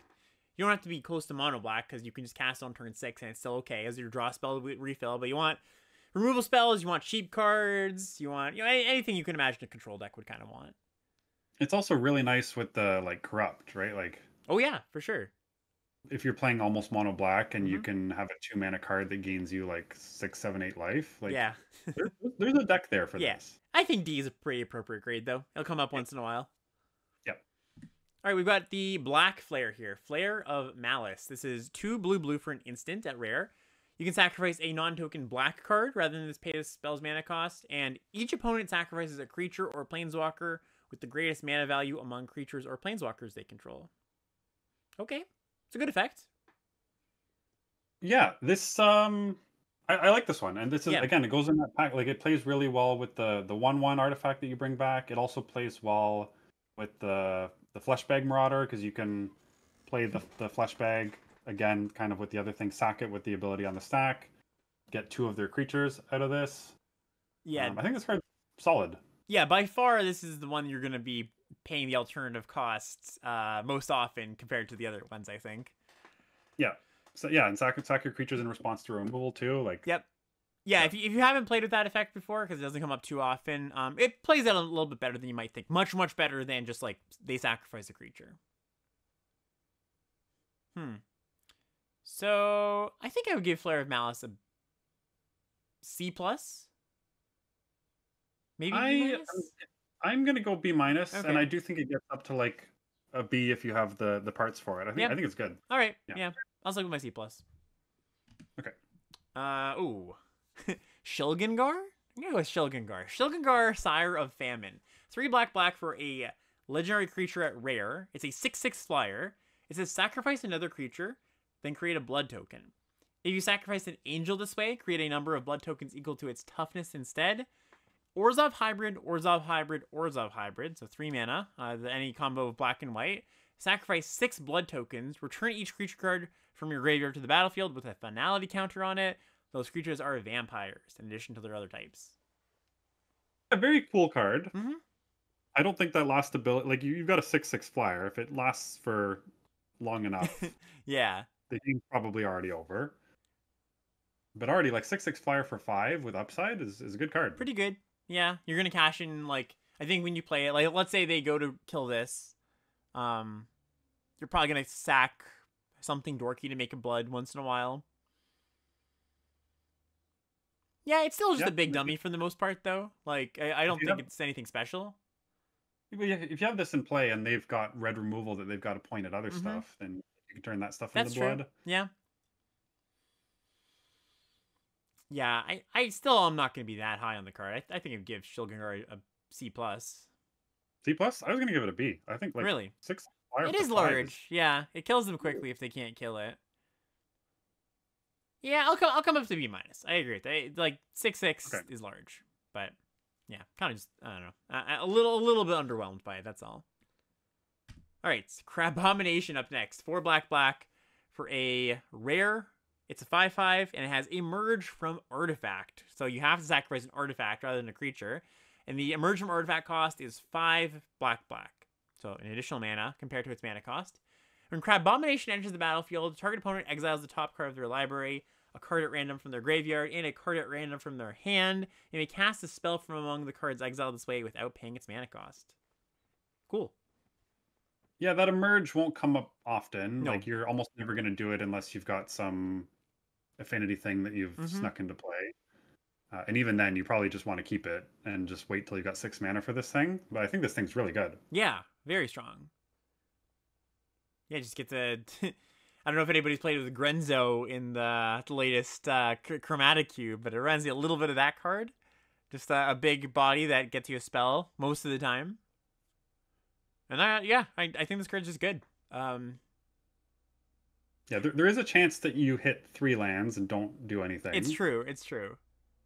But if you just hit like one thing, Yeah, like, even if you got already the a 2 drop. it's a like, 3 for 1, right? right. If you hit a single spell, it's a 3 for 1. Yes, exactly. It is automatically a 2 for 1 with the card from hand, and even if you hit like a 2 drop, you're pretty happy. Yeah, I think this card's really good. I would give Crabomination an A minus. Okay, I'm gonna give it a straight A. I think it's good. Yeah. Yeah, sweet. Okay, that's gonna bring us on to red with Party Thrasher. It's 1 in a red for a 1/4 at rare. Non-creature spells you cast from exile have Convoke. Okay. At the beginning of your pre-combat main phase, you can discard a card. If you do, exile the top 2 cards of your library. Choose one of them. You can play them this turn. So you basically get to cast Tormenting Voice each turn. Yeah, on a 1/4 for 2 mana. Yeah, that's okay. I like it. Yeah, totally fine. You want to give us like a C plus? I want to give it a B minus. Okay. I like this thing. Okay. Yeah, it's funny. I'm a little bit lower on the rares than you are, it seems. But yeah, I'll stick with my C plus. I'm falling for the classic set reviewer trap where you're influenced by the color of the symbol on the right side. Yeah, exactly. Power Balance is up next. Red for a rare enchantment. Whenever an opponent casts a spell, you can reveal the top card of your library. If you do, you may cast that card without paying its mana cost if the 2 spells have the same mana value.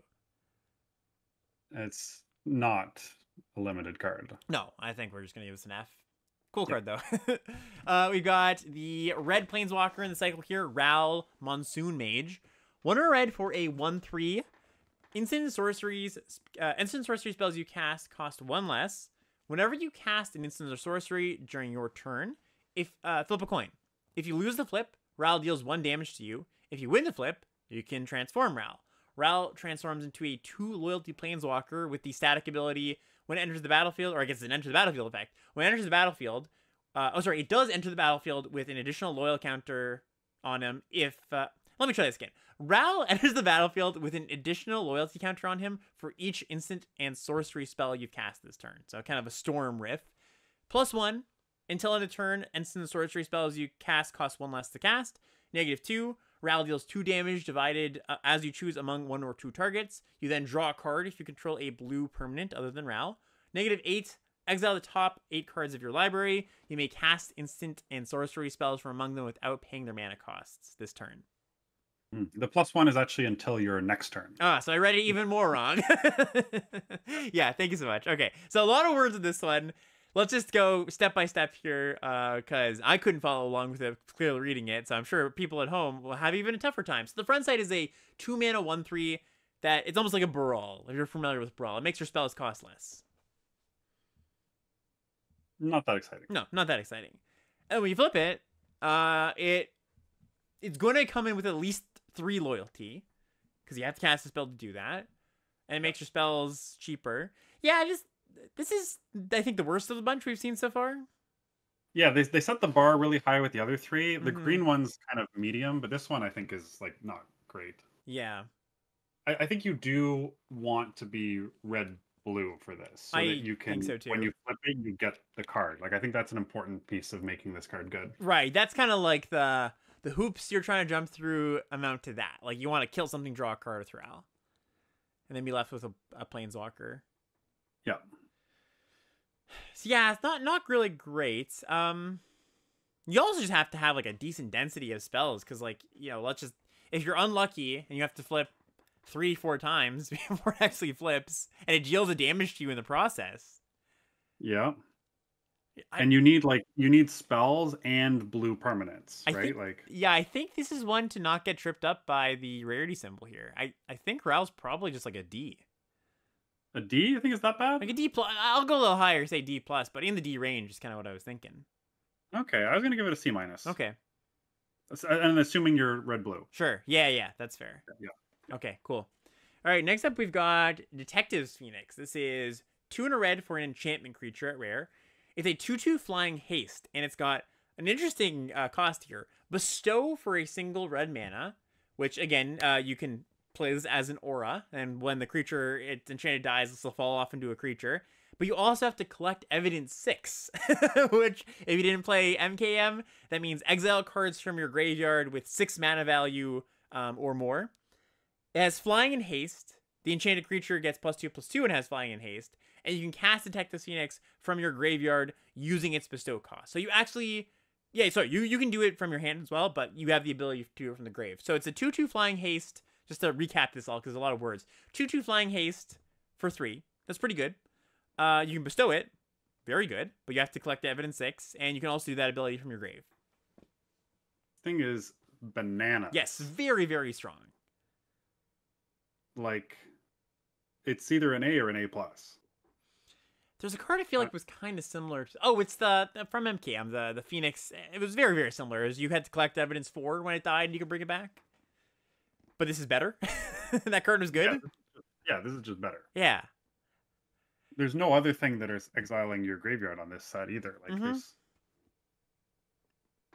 Yeah, this card's nice. Like you can just turn anything into a dragon, and then your thing dies, and you have a phoenix, and then your phoenix dies, and you just turn the next thing into a dragon. Like I am slightly hesitant to give it the A plus, but I do want to. all right, I'll be the brave one today. Yeah, you'll be brave. I've been higher on grades for these rares. I'll stay consistent. All right, yeah. Am I gonna stay the course? Am I slightly lower grades than you? Nah, screw it. I'll give it the A plus too. All right. Yeah. I'll join you. All right, we've got Eldrazi Linebreaker up next. A football fan, it seems. This is 1 colorless red.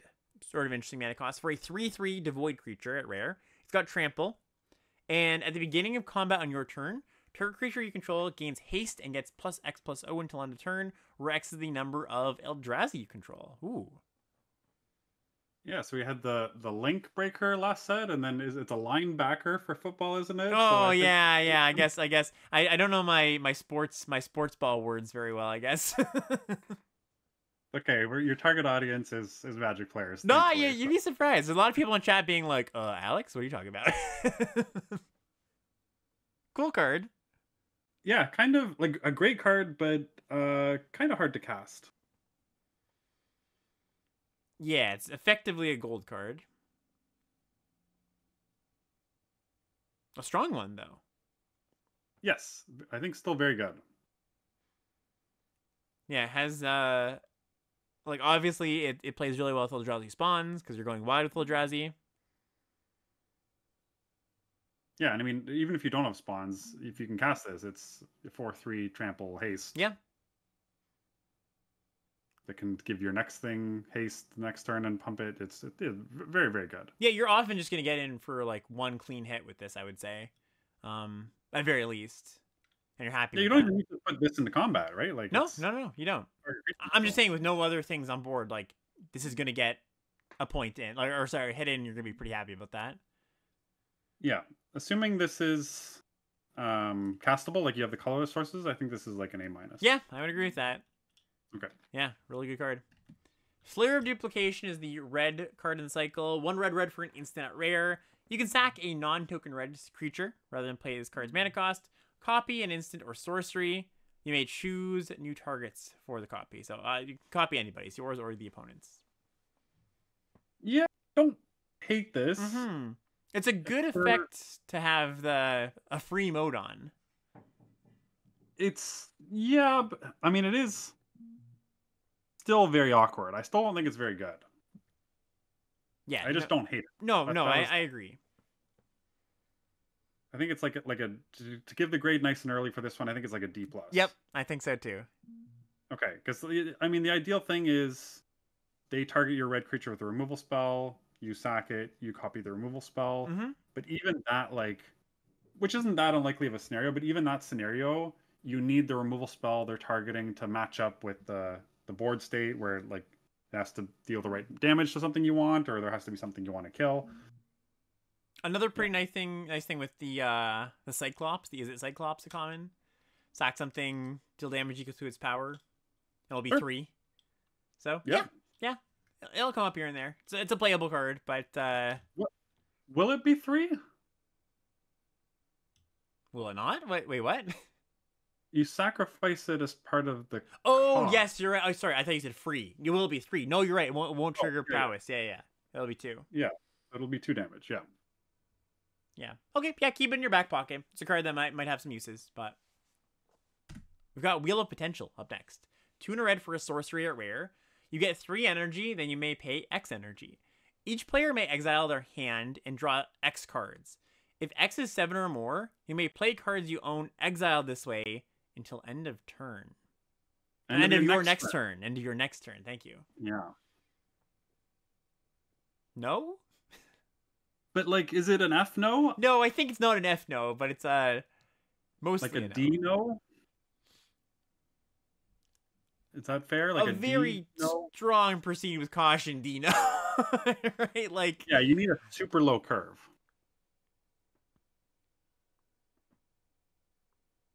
each Right? player Like if may you have a low enough curve and you're just yeah. doing this for like both players, or I guess discard your hand, draw 3 cards, and your opponent can also do the same thing. I think it's Even that. I think it's mostly just an F. Actually, like the more I yeah, think about it, I think I'll it's go down to D minus. okay. I'll give it the F. Okay. Ether Revolt. Roll credits. This is 2 red for an enchantment at rare. It's got Revolt, which means as long as another permanent you control left the battlefield this turn, you do something. And the thing is, if a source you control would deal non-combat damage to opponent or a permanent that opponent controls, it deals that much damage plus 2 instead. Whenever you get 1 or more energy, Ether Revolt deals that much damage to any target. Yeah, super cool build around. Yeah. Huh. I think it's pretty good. Yeah, spell it out here for me, because I haven't gone too deep on this card, but... Well, so ignoring the revolt ability, Mm-hmm. Any card that gives you 2 or 3 energy from this point on is dealing 2 to 3 damage to any target. Yep. Right? Mm-hmm. And then revolt, which is triggerable with we have fetch lands, we've got lands, combat, yeah. we've got other ways to do it. You're doing 2 extra damage for non-combat damage, which includes not only this thing, but also any burn spell, including the sacrifice blue-red uncommon, even the red artifact we saw yesterday, the 2/3 with unearth that deals the impact tremors. Yeah, it's pretty well supported. There's a lot of little things in the set that deal non-combat damage, where sometimes that wouldn't be very relevant. Yeah. Yeah, the blue cantrip turns into shock draw card. That's kind of cool. Yeah. Okay. Yeah. This is legit build around, and I think, like you said, a very good one. Mm-hmm. Build around. Like a build around B plus. Yeah. I think build around B plus. Sure. Cool. Yeah. Awesome card. All right, so we've got Ashling Flame Dancer up next. 2 red for a 4/4 mythic legendary creature. You don't lose unspent red mana as steps and phases end. It's got Magecraft, which is whenever you cast or copy instant or sorcery, you discard a card, then draw a card. If this is the second time this ability has resolved this turn, Ashling deals 2 damage to each opponent and each creature they control. If it's the third time, add red. 4 red mana. So notably, each time, including the second and third time, you still get the rummage. Mm-hmm. Yep. And it's a mandatory one, though. That's interesting. Right? It's not you may. It's just you discard a card, then draw a card. But it's also not if you do. So if you have an empty hand, You get to draw a card. Yep. Yeah. Yeah. Yeah, so cast 2 spells, pyroclasm them, deal them some damage. There are a Yeah, lot of rares that, like, there were many commons that really pointed to, like, a blue-red spells deck, but there's been quite a few rares that have pointed that way. So that's interesting. yeah, kind of a cool card. Mostly a 4/4 for 4 though. Yeah, I think so too. Whenever you cast or copy, yeah, there's not too much copying. Yeah, there's the flare of whatever. Yeah. Okay. I mean, it's solid. I think, like, yeah, I wonder if there is some sort of niche blue-red deck that comes together with some rares that people don't want as much. Yeah, I want to give this like C minus.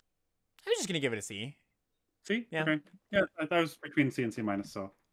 Okay, Fair green enough. now, and we're starting with the green planeswalker, Grist Voracious Larva. It's a single green mana for a 1/2 death touch.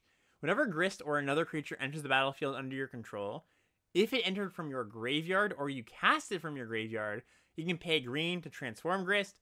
Grist turns into a 3 loyalty planeswalker with a +1 ability that creates a 1/1 black and green insect creature token. Then you mill 2 cards. Put a death touch counter on the token if a black card was milled this way. -2 to destroy target artifact or enchantment. -6 for each creature card in your graveyard. Create a token that's a copy of it, except it's a 1/1 black and green insect.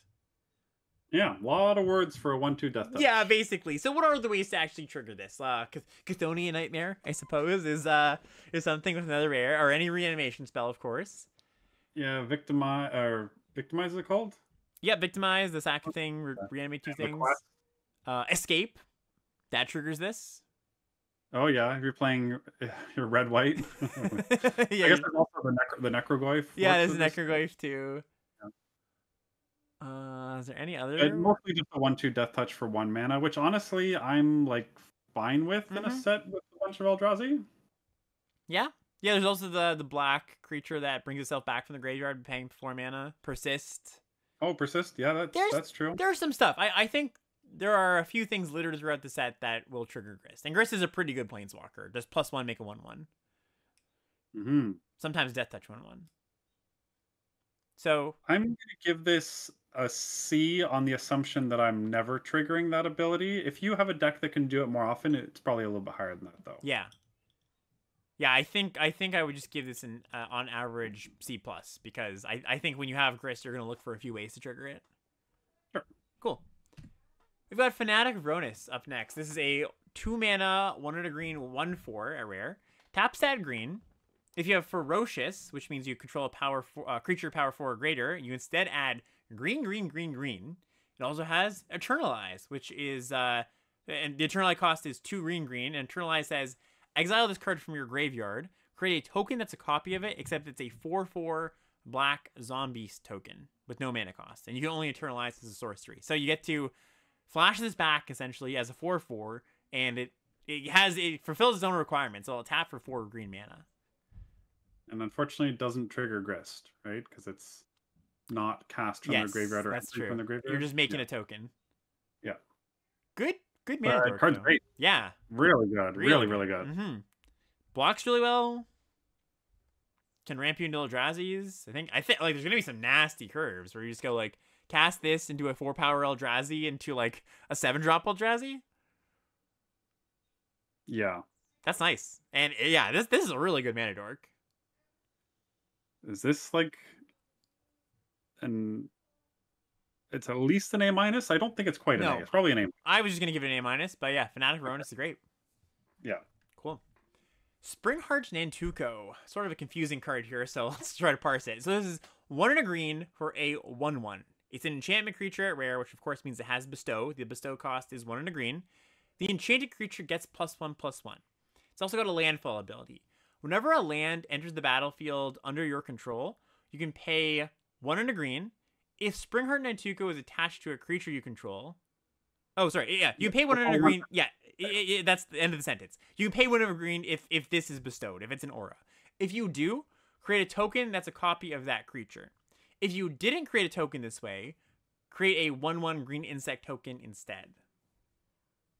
Right. So if it's not bestowed, you're getting a 1/1 green insect. if it is bestowed, you have the choice Yes. to either get a 1/1 insect or copy the creature. Yes, exactly. Very good. Very good though. Yeah. And I'm not. You know what? Maybe these rares are better than I thought. Yeah, I was gonna say once we got to the end of the colors, I was gonna say, you know, Mark, I think we have to rescind our earlier statement about the rares not being that good because there are a lot of good rares actually. Which I'm actually happy about. I thought Yeah, like, oh, you can open a bunch of packs and it won't really matter. But I think you are gonna care about that card on the far left of the pack. I think so too. So what about this card? Do you care about this card? I think so. I think it's really good. Yeah, I think this card's great. Yeah. I think this might be an A. Yep. I was gonna give it an A minus because it's a little Okay. like you bestow it on 2 or 3, probably on 4. So you can like do that, play a land, do the ability right away.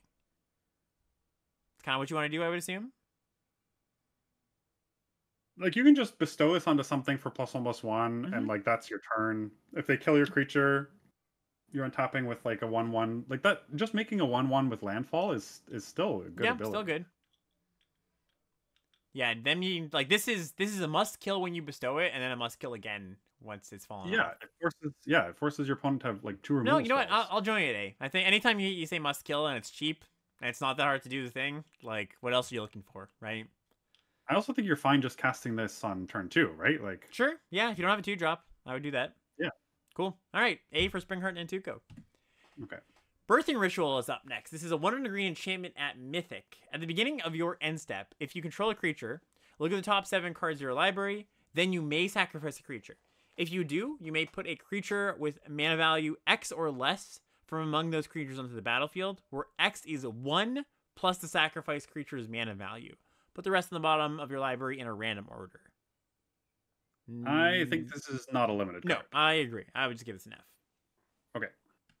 With the slight caveat that like it makes some percentage of decks, but probably not something you need to think about. Flare of Cultivation. This is 1 green for a sorcery at rare. You can sacrifice a green non-token to pay this card's mana cost. Search your library for 2 basic lands, reveal those, put one of them on the battlefield tapped, the other one into your hand, and shuffle. So you're casting Cultivate here. So it's a hard to cast Cultivate, 1 green instead of 2 and a green, but you can cast it for free, which is something you're probably not going to do very often. No, and the Cultivate doesn't even, like, unless you got the Snow-Covered Wastes, you can't get the colorless mana with this. Right, yeah. So it doesn't even, like, necessarily fix you for the color that you're missing. Yeah, hard to cast Cultivate. I mean, Cultivate wouldn't be that exciting. It'd be fine. Cultivate's fine. Yeah. This thing's, like, there's a lot of reasons to ramp in this set. Sure. I think it's like a D+. Yeah, I'd give Flare Cultivation D+. Okay. 6 is the next card. Just 6, as in red in 6. So this is 2 and a green for a legendary creature at rare. It's a 2/4 reach. When 6 attacks, you mill 3 cards. You may put a land card from among them into your hand. And as long as it's your turn, non-land cards or non-land permanents cards in your graveyard have retrace, which means you may cast this permanent from your graveyard by discarding a land in addition to paying its other costs. Nice. This, I guess, works with Grist as well. Yeah, there you go. There you go. We're cooking. This card's pretty sweet. It's really good. Yeah, I felt like if it attacks, draws you a land, great. If it sticks around, turn all your lands into spin spells. Yeah. I think this card's really good. Like, B+? I was gonna go A-, I right. think, but there's no ETB. Yeah, Yeah. you're right. It's a B+. Okay. You're right. Cool. Yeah. All right, then we get For a second, I thought it was enters the battlefield or attacks, but it's yeah, that would be really good. We've got Thief of Existence, which is 1 colorless green. So again, sort of a gold card here. It's a 3/4 devoid creature. It's a rare. When you cast this spell, exile up to 1 target non-creature, non-land permanent in opponent controls with mana value 4 or less. If you do, Thief of Existence gains when this creature leaves the battlefield, target opponent draws a card. What was that noise? Was that an unhappy noise?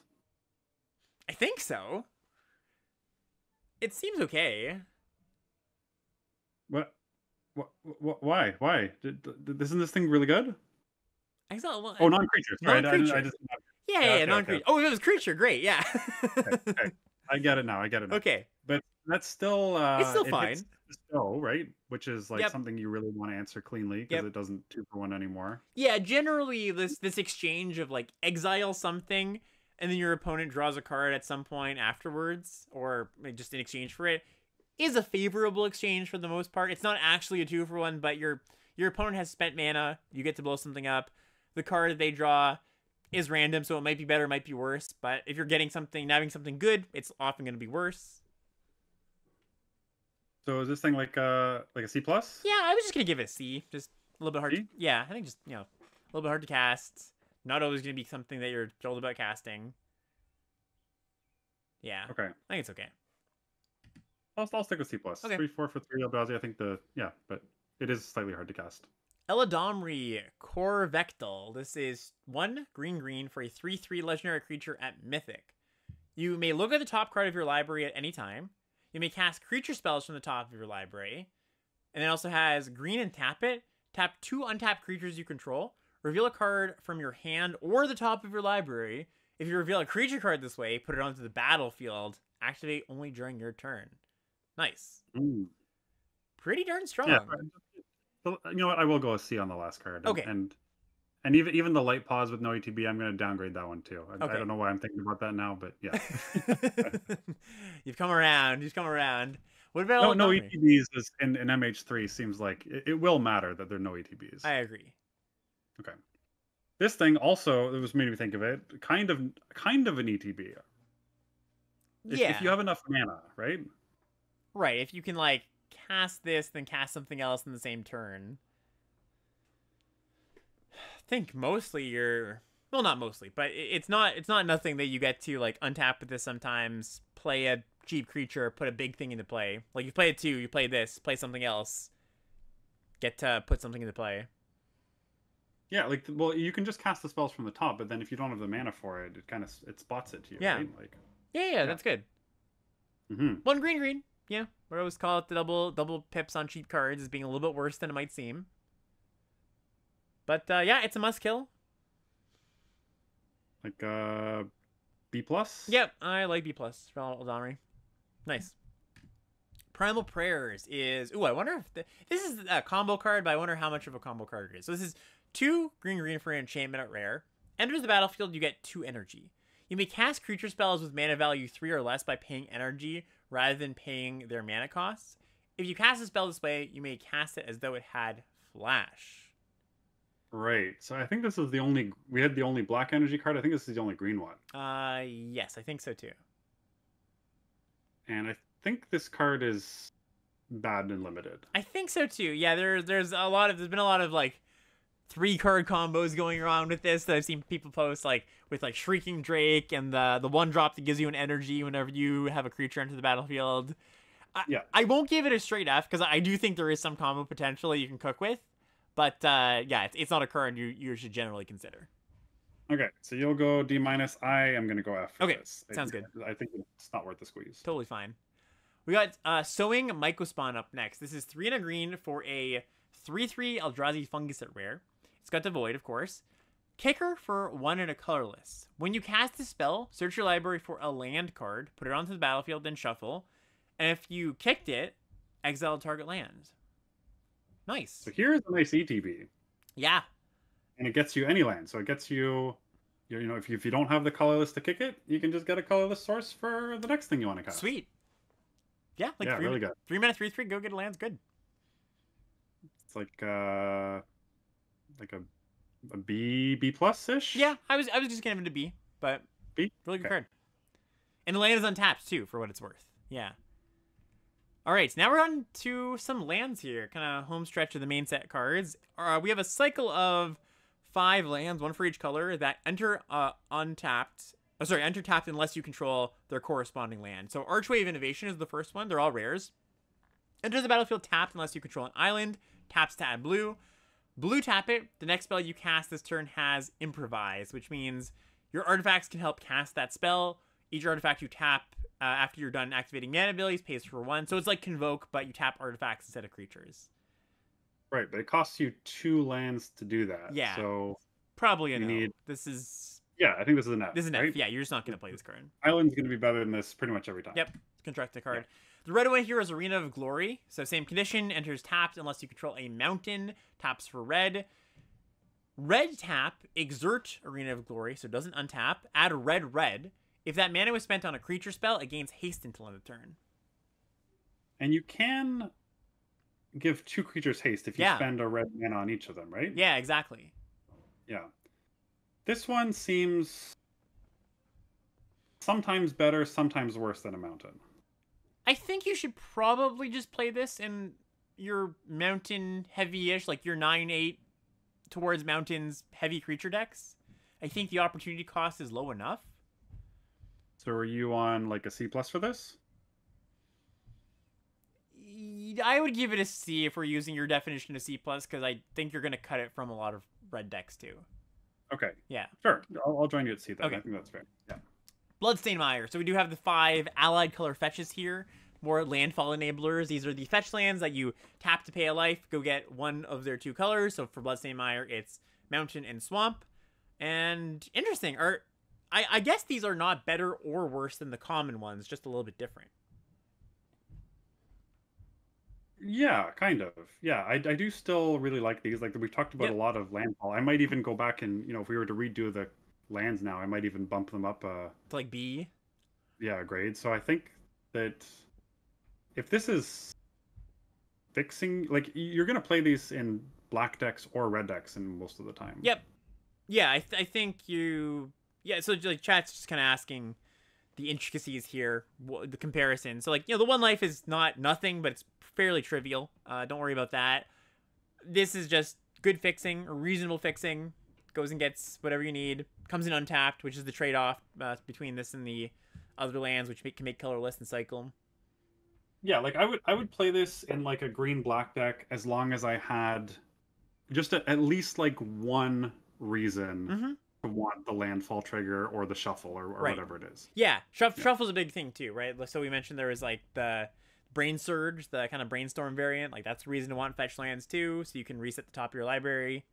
So even Element Memory we just saw, that like you can play cards off the top. It's nice to be able to reshuffle that. Want to give them just a B- across the board then? I'm gonna give them Bs. Just a B. Okay, yeah, I'll join you there. Totally fine. Okay. And yeah, Flooded Strand. We'll get to the other ones when we get to them. Monumental Hedge is the white card in that cycle we just talked about. So enters the battlefield tapped unless you have a plains. 2 white. Look at the top 5 cards of your library. You may reveal a historic card from among them. Put into your hand the rest in the bottom in any order. And historic cards are artifact, legendaries, and sagas. So there are some of those in the set. Yeah, quite a good number of legendaries. Quite a good number of artifacts. Equipments, living weapons, sagas. I think this one's pretty good. Yeah, I definitely like this more than a plains most of the time. Yeah, for sure. Like, let's just say you had 1 hit in your deck. You would play this still, right? Yeah. Yeah. And it gets better. It also gives you information. Like, I wouldn't play it with 0 hits, but it does give you information. There is some upside there. Yeah, and that sounds... that's very good, yeah. What was it? C+? Yeah, I like C+ for Monumental Hedge. Okay. Polluted Delta is the blue-black fetch. Shifting Woodland. This is the green land. It comes in tapped unless you control a forest. Delirium, which means you have to have 4 different card types in your grave to activate this. 2 green. Shifting Woodlands becomes a copy of target permanent card in your graveyard until end of turn. Yeah, and doesn't tap it. No, it doesn't tap, so you can block with that creature or whatever it is. This seems like insane for constructed. Yeah, like you get Omniscience in your grave and just make a turn 4 Omniscience or whatever. It's still pretty good limited though, right? I think so. Yeah.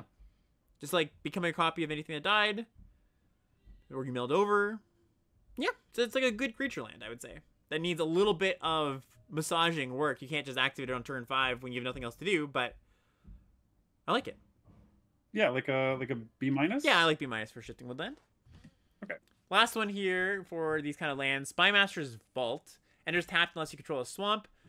Black, tap it. Target creature you control connives X, where X is the number of creatures that died this turn. Pretty good.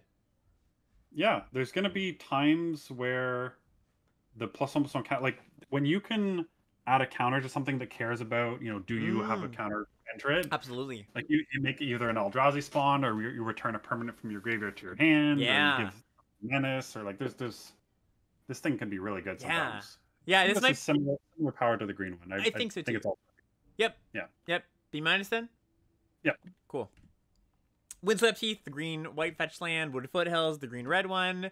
Ugin's Labyrinth is a mythic land. It is imprint, which means you can exile something when you play this. When Ugin's Labyrinth enters the battlefield, you may exile a colorless card with mana value 7 or greater from your hand. Tap it to add colorless. If a land was exiled with Ugin's Labyrinth, instead add colorless, so it's a soul land, adds 2 mana. You can also tap it to return the exile card to its owner's hand. Yeah, if a card is exiled, not a land. Right? Sorry. If a card is exiled, my bad. Yeah. Interesting design on this. Better than Wastes, which is a good place to start. Better than waste in 99% of the cases where Yeah. you're cultivating or whatever. Sure. You do like a lot of decks don't want to play wastes, right? Because you just have better ways to add colorless. So Right. if your deck wants a waste, so this card's great. But the question is, if your mana's kind of tight for likely blue and green sources, because I'm imagining this is more of a blue-green card, how many hits do you need to make this thing good? If you're already tight on sources, I'm the kind of player who probably would lean towards not playing it. It's tapping for double mana Strong. is busted. Like, Yeah. Busted even. there's a few things that destroys the land, in which case you're really screwed, right? Like if you exile something and then True. they kill your land, you're in big trouble. Yeah. There's like the But MDFC that destroys a non-basic. yeah, there's the green rare we just saw that kickers to destroy a land. But I think this card's like if you have 4 hits, Yeah, that's what I would say too. then I think this card starts to get really good. Yeah, almost like a splash. Yeah, I think this is going to be a card that the stamp I would just put on it is it's very powerful.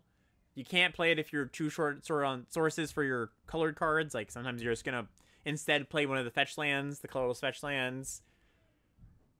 But yeah, like you said, it's busted if it's good. If you have that 4 or 5 hits. Yeah. I does this get a build around grade? Probably. I think it has to. Yeah, it has to. Build around B? Yeah, that's what I would do too. Okay. All right, yeah. Cool card. Kozilek's Command here. Some colorless cards to close this out. X colorless for a Kindred instant Eldrazi at rare. Choose 2, like any command does. Target player creates X01 spawn tokens. Target player scries X, then draws a card. Exile target creature with mana value X or less. Exile up to X target cards from graveyards. Hard to cast. Especially because colorless, but also like. So typically, when you do cast this, it's going to be pretty late in the game. But the fact it doesn't draw X, right? Like it's only draw 1 card. Yeah. There is like a cap on how good this is, but I still like this thing. I think it's good. Yeah, so do I. Even if you're just like scry X draw a card is not like it's kind of pillage the bog-esque where you're digging pretty deep. I think most likely you're going to choose the first and third abilities. Yeah, make a bunch of spawns, kill a thing, or exile a thing. Yeah, like making like say you do it for 4, it's pretty good. 6 mana, exile a thing, make a bunch of blockers or mana. Yes, that sounds really good to me. Yeah, I like that. Like a B? Yeah, I would say Better B. than that? I think Okay. you have to respect the typical mana cost rules where you need 7 at a bare minimum, 8 sources of colorless in your deck. But I think these Eldrazi decks, as long as you're prioritizing a few lands and have the spawns, they're going to be able to get there. Yeah, when the sets first started getting spoiled, I assumed that anything that had double colorless in its cost was just going to be like stone uncastable. Mm-hmm. I do think they've well seeded Yeah, the amount of colorless sources if you're looking for them. I do too. Yeah. Okay, B for Kozilek's Command. Okay. Disruptor Flute is a 2-mana artifact at rare. It's got Flash. As it enters the battlefield, you choose a card name. Spells with the chosen card name cost 3 more to cast. Activated abilities of sources with the card name can't be activated unless they're mana abilities. Not a limited card. Nope. Constructed card. Yeah. Winter Moon, similar. 2 mana for an artifact. Players can't untap more than one non-basic land during their untap steps. I mean, I guess you could sideboard it in against that Abzan thing where they're like trying to play 7 different land types. Yeah, sure. You probably just give this F. Yeah, I agree. Yeah. Echoes of Eternity. We've got a triple colorless card here. So there's a 3 colorless, 6 mana Kindred Eldrazi enchantment at rare. If a triggered ability of a colorless spell or you control or another colorless permanent you control triggers, that ability triggers an additional time. Whenever you cast a colorless spell, copy it, you may choose new targets for their copy. So it's a double down necro duality, but it costs it's really hard to cast, and it's 6 mana. Yeah, I think it's too hard to cast. I think so too. Yeah, I think this one is a gentleman's F. Yes. Yeah. Okay. Devourer of Destiny. 5 colorless for a 6/6 Eldrazi at rare. You can reveal this card from your opening hand. If you do, at the beginning of your first upkeep, look at the top 4 cards of your library. You may put one of them back on top of your library. Put one of those cards back on top of your library. Exile the rest. So just, they get deleted from the game. When you cast this spell, exile target permanent that's 1 or more colors. Yeah, thing seems decent. Yeah, it's like a gigantic Flame Tongue Kavu Chupacabra that if it's your opening hand, you get a bit of selection. Yeah, it won't always kill the thing you want. Yeah, for sure. Can't kill other Eldrazi's. Yeah, Writhing Chrysalisk and Wumpus and whatever are all safe from this thing. Yeah, but even in those decks, like, you're going to have targets. You just might not be able to kill the actual best thing that they have. Like, the blue-green Devoid decks, you're not going to have a lot of targets. I still think it's good. Yeah. But, like, you hit, like, the Looter or something, there's probably something in play. Yeah, there's probably something. But it is a 7 mana 6/6, so you want to hit something. I was just thinking that. I think this card's actually probably a little bit worse than it might seem. Like, a little bit hard to cast, not really hard to cast again, but a little bit hard to cast, a little bit small, a little bit conditional on the exile clause. Oh, Chad just mentioned it's the last ability is not optional. So if that's you're the funny. only player with a colored permanent, it's gone. Yeah, big oof. I still think you'll have targets by turn 7 most of the time. Yeah, I think so too. I think I'm going to give this a C. I was going to go C+, but okay. Yeah, I think like I said, it's a little bit worse than it looks. Null Drifter, here's a cool one. 7 mana for a 4/4 Eldrazi with it's a rare. It doesn't have Devoid, funny enough. Almost, it's colorless, of course. It has some blue mana, but it's colorless. Yeah. Whenever you cast this spell, you draw 2 cards, like Null Drifter. It has Flying and Annihilator 1, which is, I think, the first instance, so I'll read this today. Whenever this creature attacks, defending player sacrifices a permanent. And it's got Evoke, just like Null Drifter, for 2 and a blue, which means when you cast this spell for its Evoke cost, you sacrifice it. So you just get to draw 2. Yeah, Divination split card. I would much rather this thing was a 3/5. To dodge the deal 4s in red? Yeah. Yeah. Still think it's good, but the 4/4 body is less. Like, I think I'd rather it was a 2/5. Yeah, it just hovers over, makes them annihilate each time. Yeah. Yeah, I agree.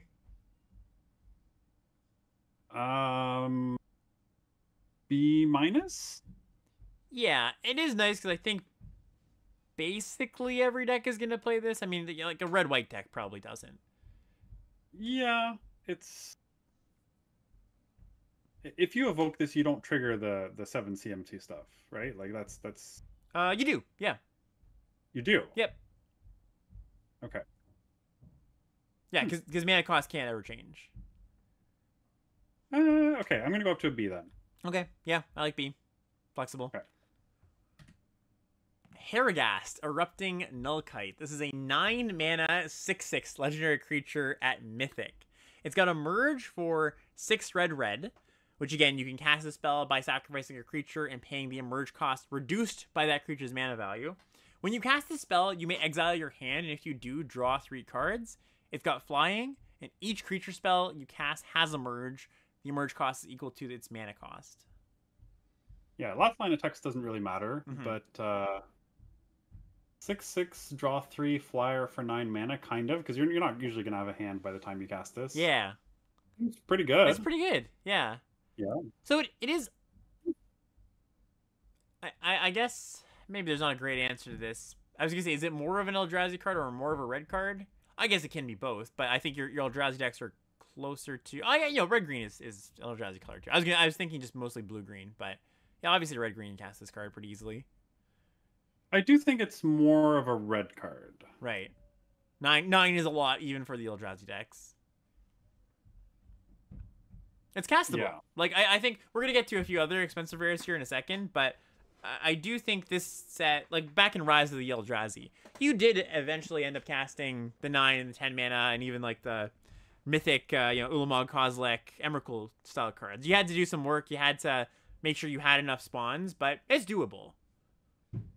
Yeah, well, in that set, like, 7 was, like, not a problem. No, for 8 sure. was usually fine, but once you got to 9, like, every extra mana, we talk about this a lot, usually it's the breakpoint is, like, 6, 7, 8. Add 2 mana to that, it still holds true. Luckily, this doesn't always cost 9. But... Yeah. No, I think this card's good. I like it a lot. I think, like you said, you're going to be drawing... You're basically refilling your hand at that point. And if you have a card or 2 in hand... You might be just fine cashing them in for 3 new cards. Yeah. I don't know what to give this. I think it's a good payoff, not an amazing one. I'm gonna give Haragast a B. Okay. I could see being wrong on that though. Well, I'll just join you. I think that's real. Yeah. Okay, now we got some other expensive cards. Kozilek, the Broken Reality. The 3 main Eldrazi Titans are back. This is a 9 mana mythic 9/9.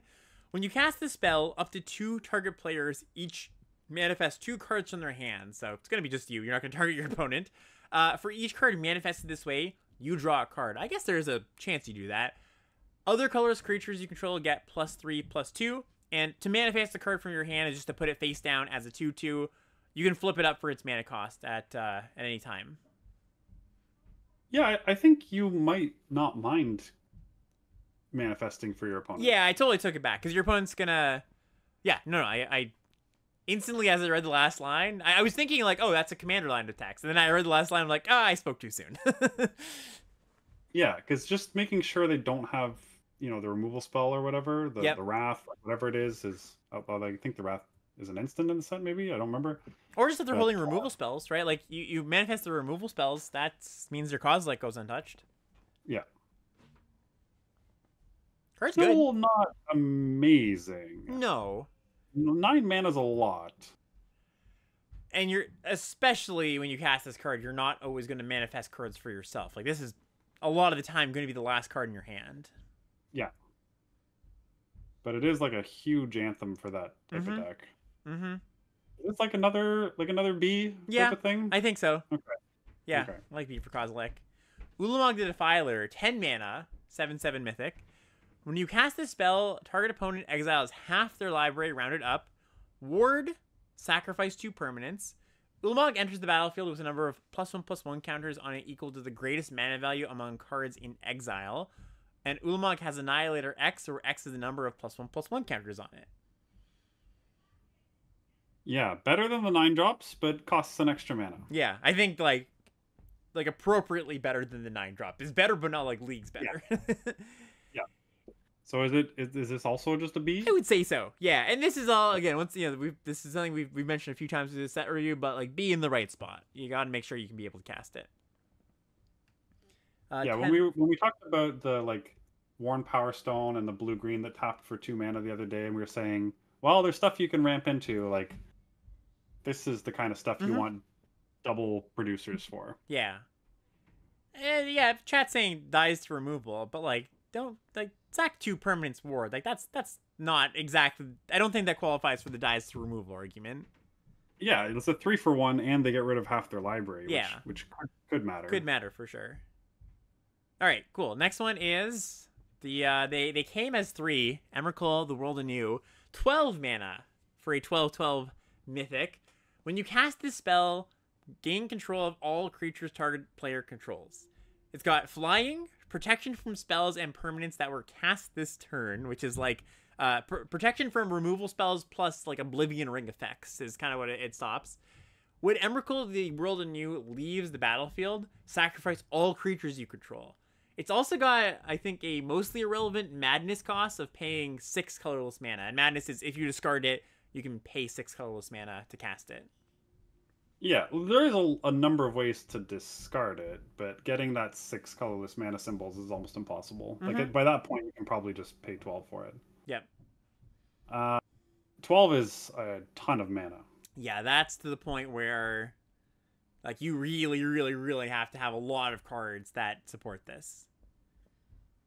It's like a D for me, I think. It's worse, yeah. Obviously a very, very good effect. Like you're gonna win the game when you cast it so much of the time. Gonna give it a 12. sorry? 12 mana. I know, yeah. 12 is a lot, obviously. I don't think I'm gonna give it that low of a grade because I think you can build a deck where Emrakul is castable reasonably. And maybe this isn't true as the format goes on, and if these Eldrazi decks end up being some of the better ones, you're just not gonna get a density of ramp cards. So, yeah, you know what? I'll join you. I'll join you at the D, but it's possible if you have enough, if you happen to have enough. Okay, so now we have some cards that are not, in the quote-unquote main set. They are... Oh, sorry, not sure exactly. There's the bonus list cards, the bonus sheet cards, the reprint cards. We're going to talk about those. And there's also some commander cards that are in the set and some special guests that are in the set. So we'll get to those accordingly. First one here, reprint card, Kalia of the Vast. This is 1 red, white, black, 4 mana for a mythic 2/2 flyer. When it attacks, you can put a angel, demon, or dragon from your hand onto the battlefield tapped and attacking that opponent. This is an F, right?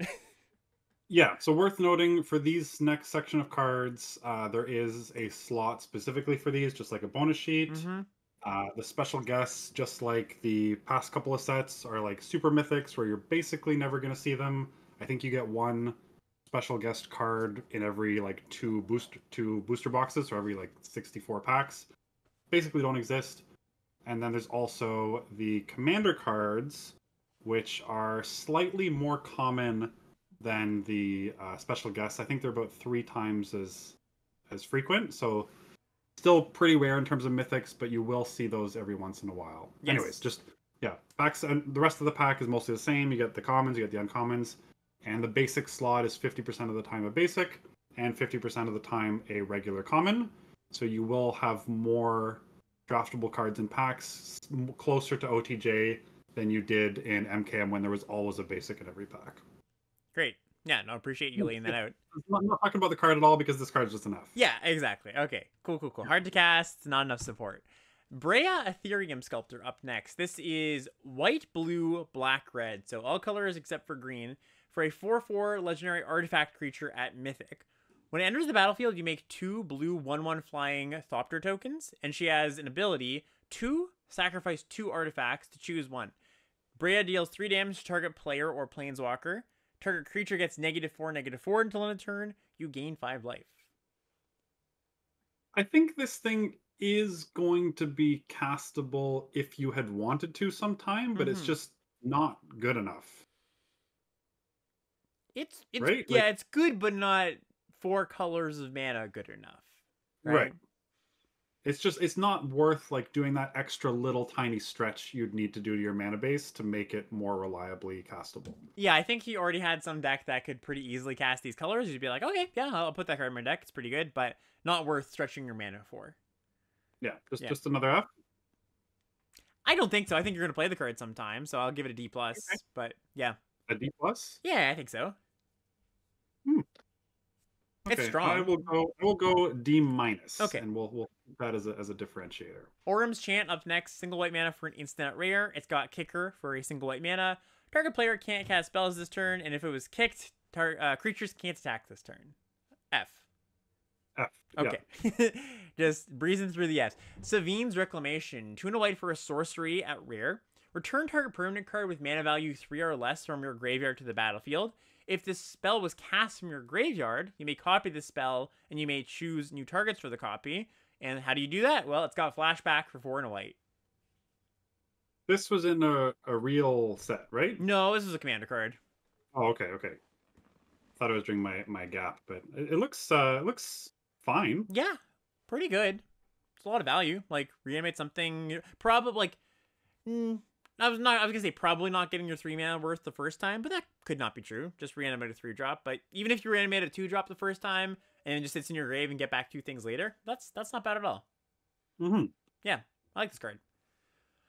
Like a C plus? Yeah, exactly. C plus for Savine's Reclamation. Recruiter of the Guard. 2 and a white for a 1/1 at Mythic. When it ETBs, you search your library for a creature card with toughness 2 or less, reveal it, put it into your hand, and shuffle. I think you need busted things to get to make Good this things. playable. Yeah. You don't want to just be like, it's a like a Elvish Visionary that costs 1 more, gets a okay card. So you have to get something good. Yeah, like you said. 1 more card is like you can't gloss over that, right? We always talk about how much each mana is like so important to each card. If you have like a Johnny or like Grief or Solitude or whatever, like there's some busted cards you could find with this. Then you play it. Otherwise, I think you don't. Yep, agree with that. So like C minus.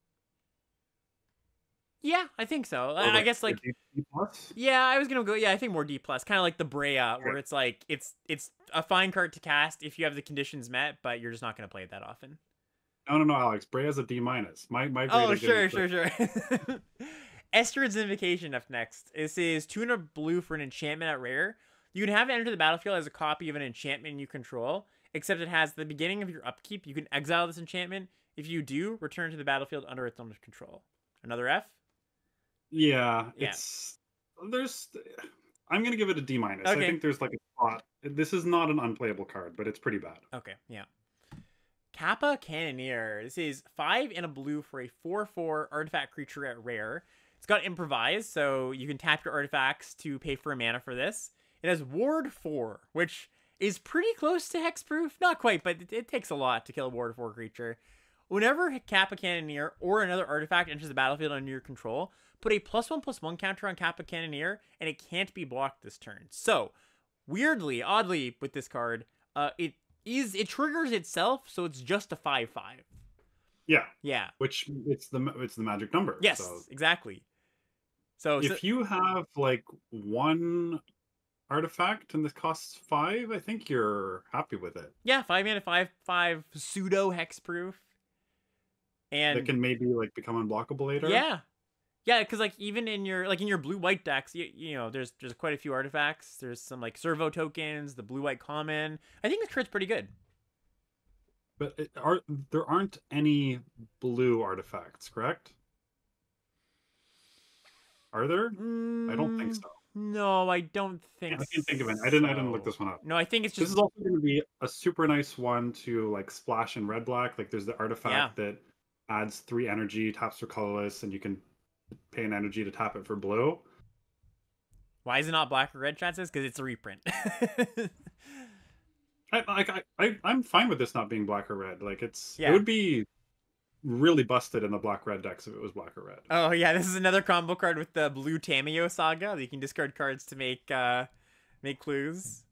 That's kind of funny. Put a lot of counters on it. Even with like Tameo is also the 1 mana flip walker, right? Yeah, that makes clue tokens. Yeah, this card has a lot of things that can work with it, and it's a good payoff.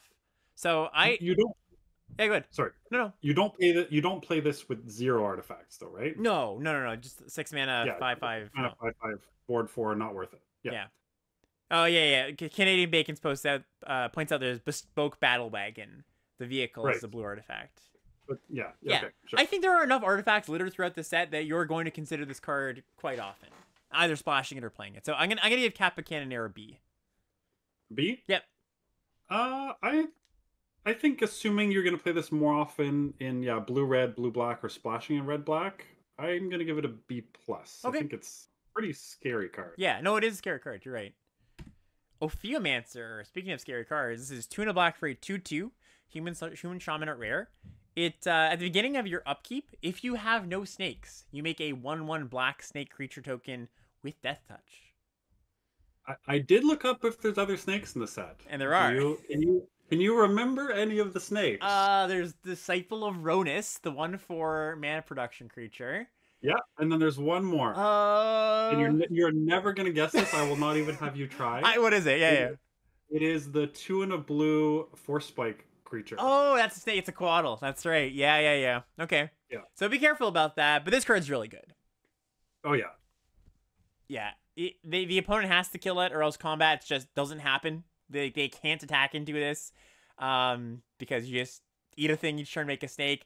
Even if they you get gotten if you cast this and they have a removal spell before they untap. But any other time, yeah, good. Well, the idea, I don't know if you explicitly mentioned this, but it's each upkeep. So it's your opponent's upkeep too, so you immediately get the snake that you can block with on their turn. It's also really good if you have a sacrifice outlet, because just every turn it makes a new thing to sacrifice. So, yeah, Ophiomancer is really good. You want to give it an A minus? I think so. Yeah, A minus? Sweet. Yeah. Toxic Deluge is 2 and a black for a sorcery at rare. As an additional cost to cast it, you pay X life. All creatures get -X till end of turn. Yeah, sweet card. Yeah, very strong. It's wildly different depending on the game state. This could be insane. It could be uncastable sometimes. Right. I think it's like a B plus. Yeah, it's a wrath that can clean up really quick starts. If your opponent goes 1, 2, 3, just really stops a quick start. Is a little bit painful if you're trying to be like, okay, let's bait them into playing more creatures, and you go down to like 10 and then you have to pay 5. That's not great, but because it's so modular, you can like have the biggest thing and then just pay 4. You have a 5/5 still. That's great, obviously. So yeah, I agree with the B plus there. Okay. Crick, Son of Yawgmoth. This is 4 Phyrexian black for a 2/2 at rare. It's got lifelink. And it says, for each black in a cost, you can pay 2 life rather than pay that mana. Whenever you cast a black spell, put a +1/+1 to counter on Crick.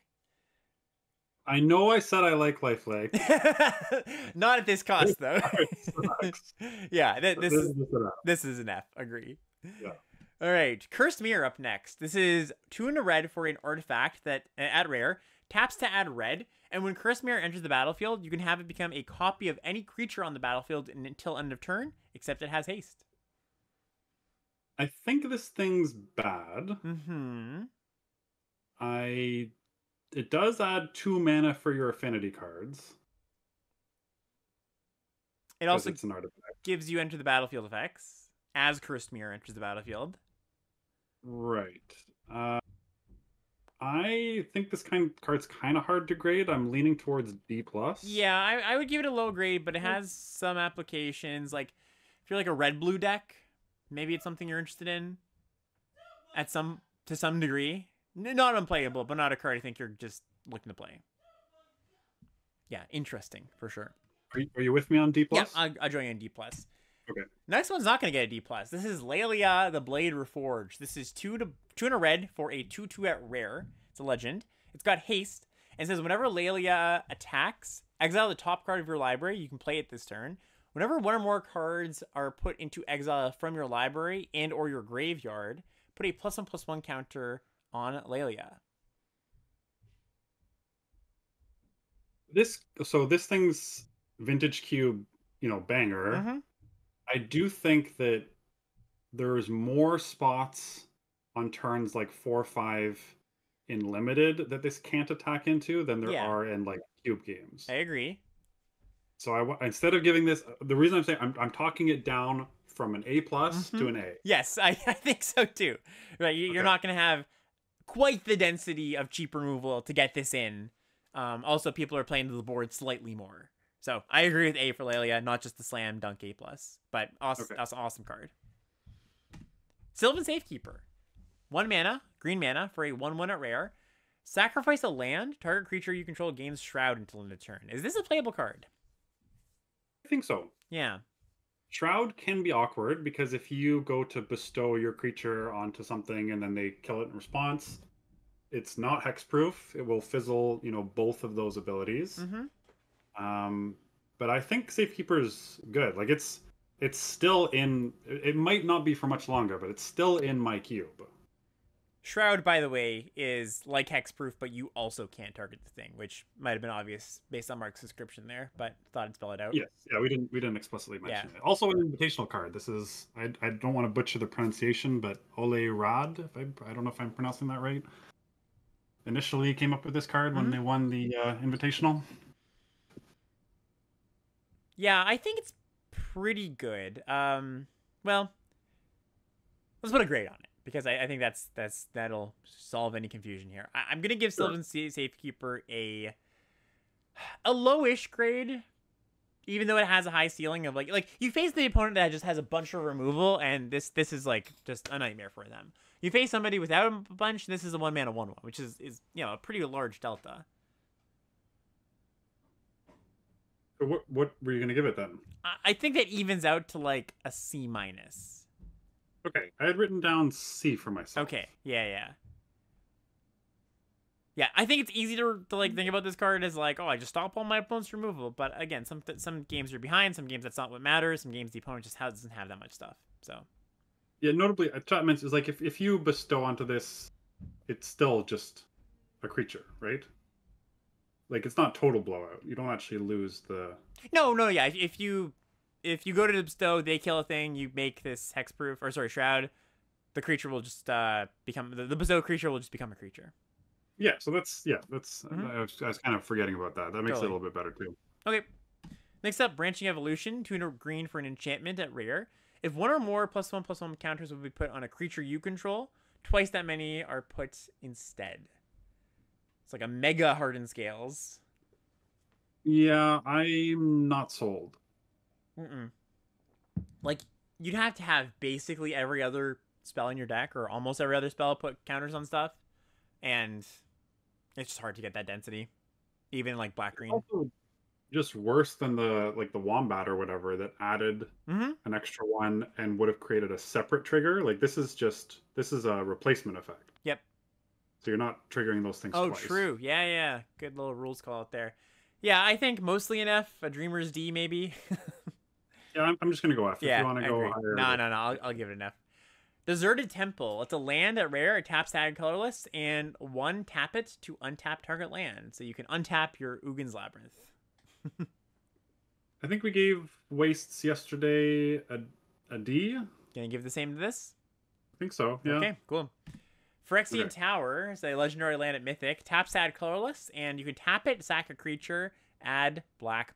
So this one's pretty interesting. Hmm. Yeah.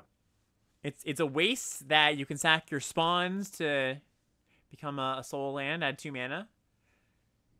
Yeah. Yeah. Or you're a transmogrant or whatever. Yeah, or- Transmogrant. I think you're gonna play this card sometimes, like in a black Yeah. deck with like a lot of sacrifice fodder. You have this, the active treason creature.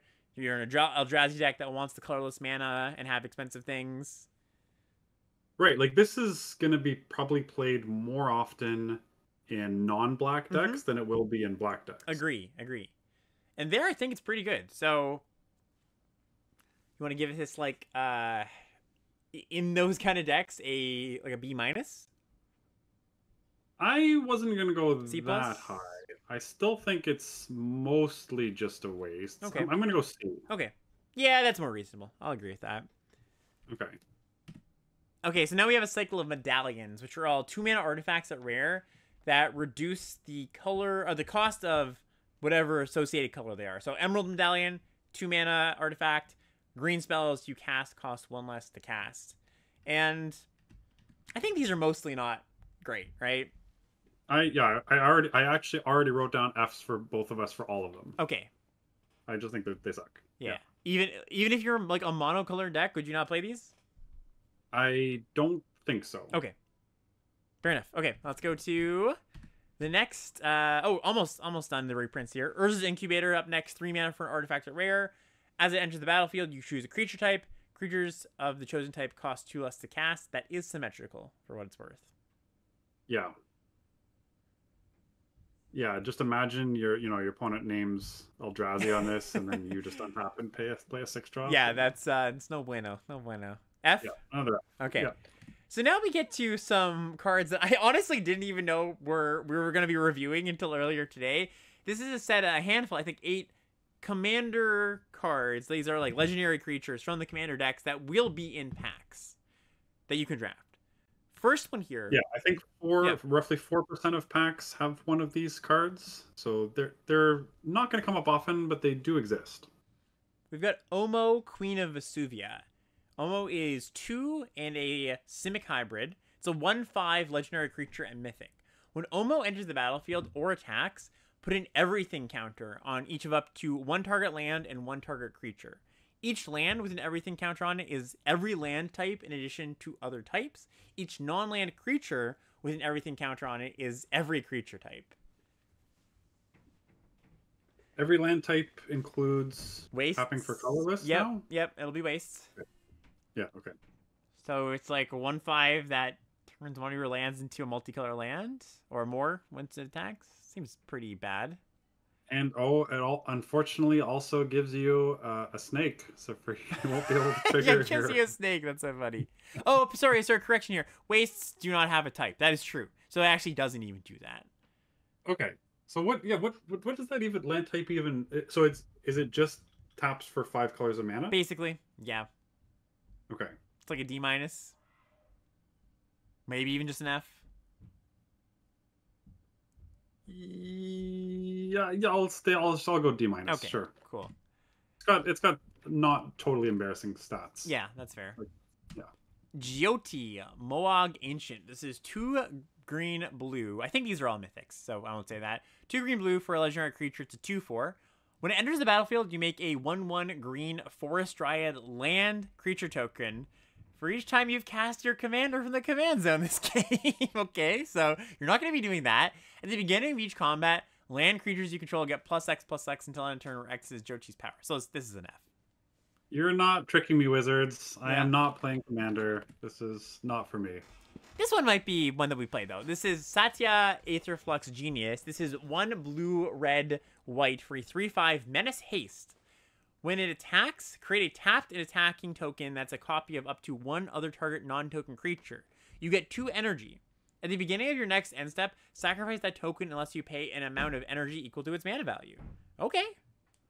Yeah, kind of a little mini Calamity Yeah, here. yeah, Calamity. That's funny. But Menace on this is big. Yeah, okay. This one is good. This is a card Yeah. we're interested in playing.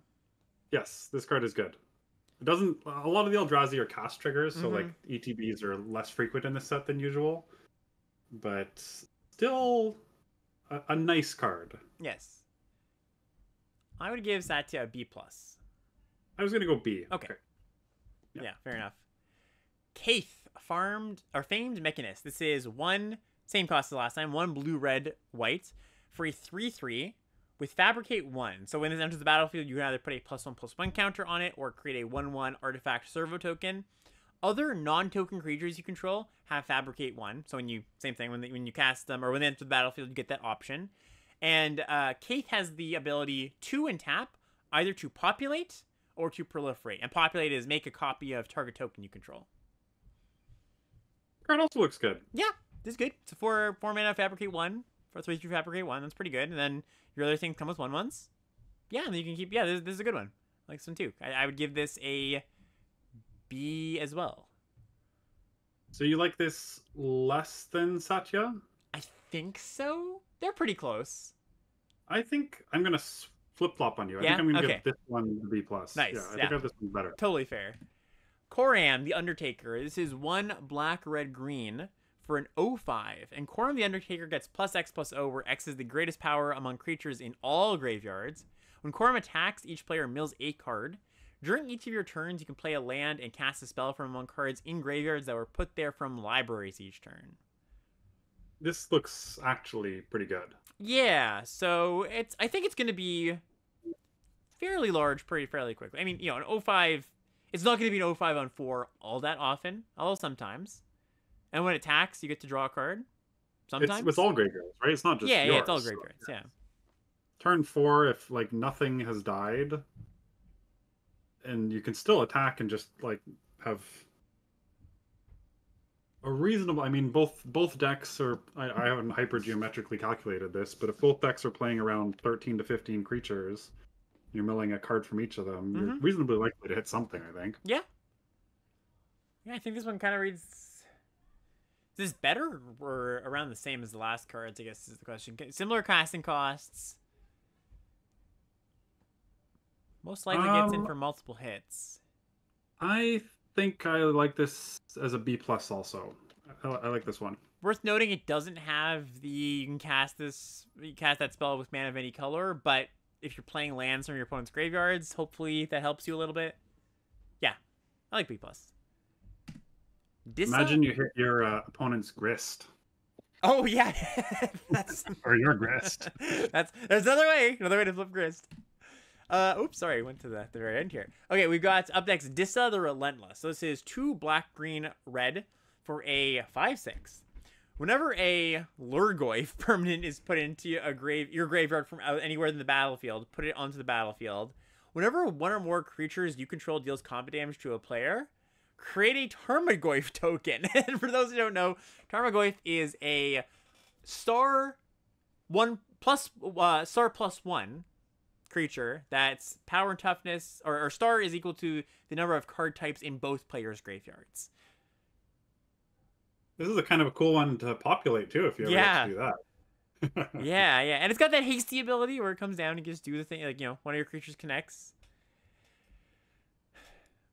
This one I like less, but it's still okay. And there's also Nethergoyf, I'm assuming is a Goyf. Yep. 2 mythics combined, but you never know in the area of play boosters. It's an interesting card. It's a cool card. Yeah, like B minus. Yeah, I was gonna give it a C plus, but C plus. Yeah, okay, sure. I'll join you at C plus. But yeah. Okay, and then we've got a very strange card here, Utalek.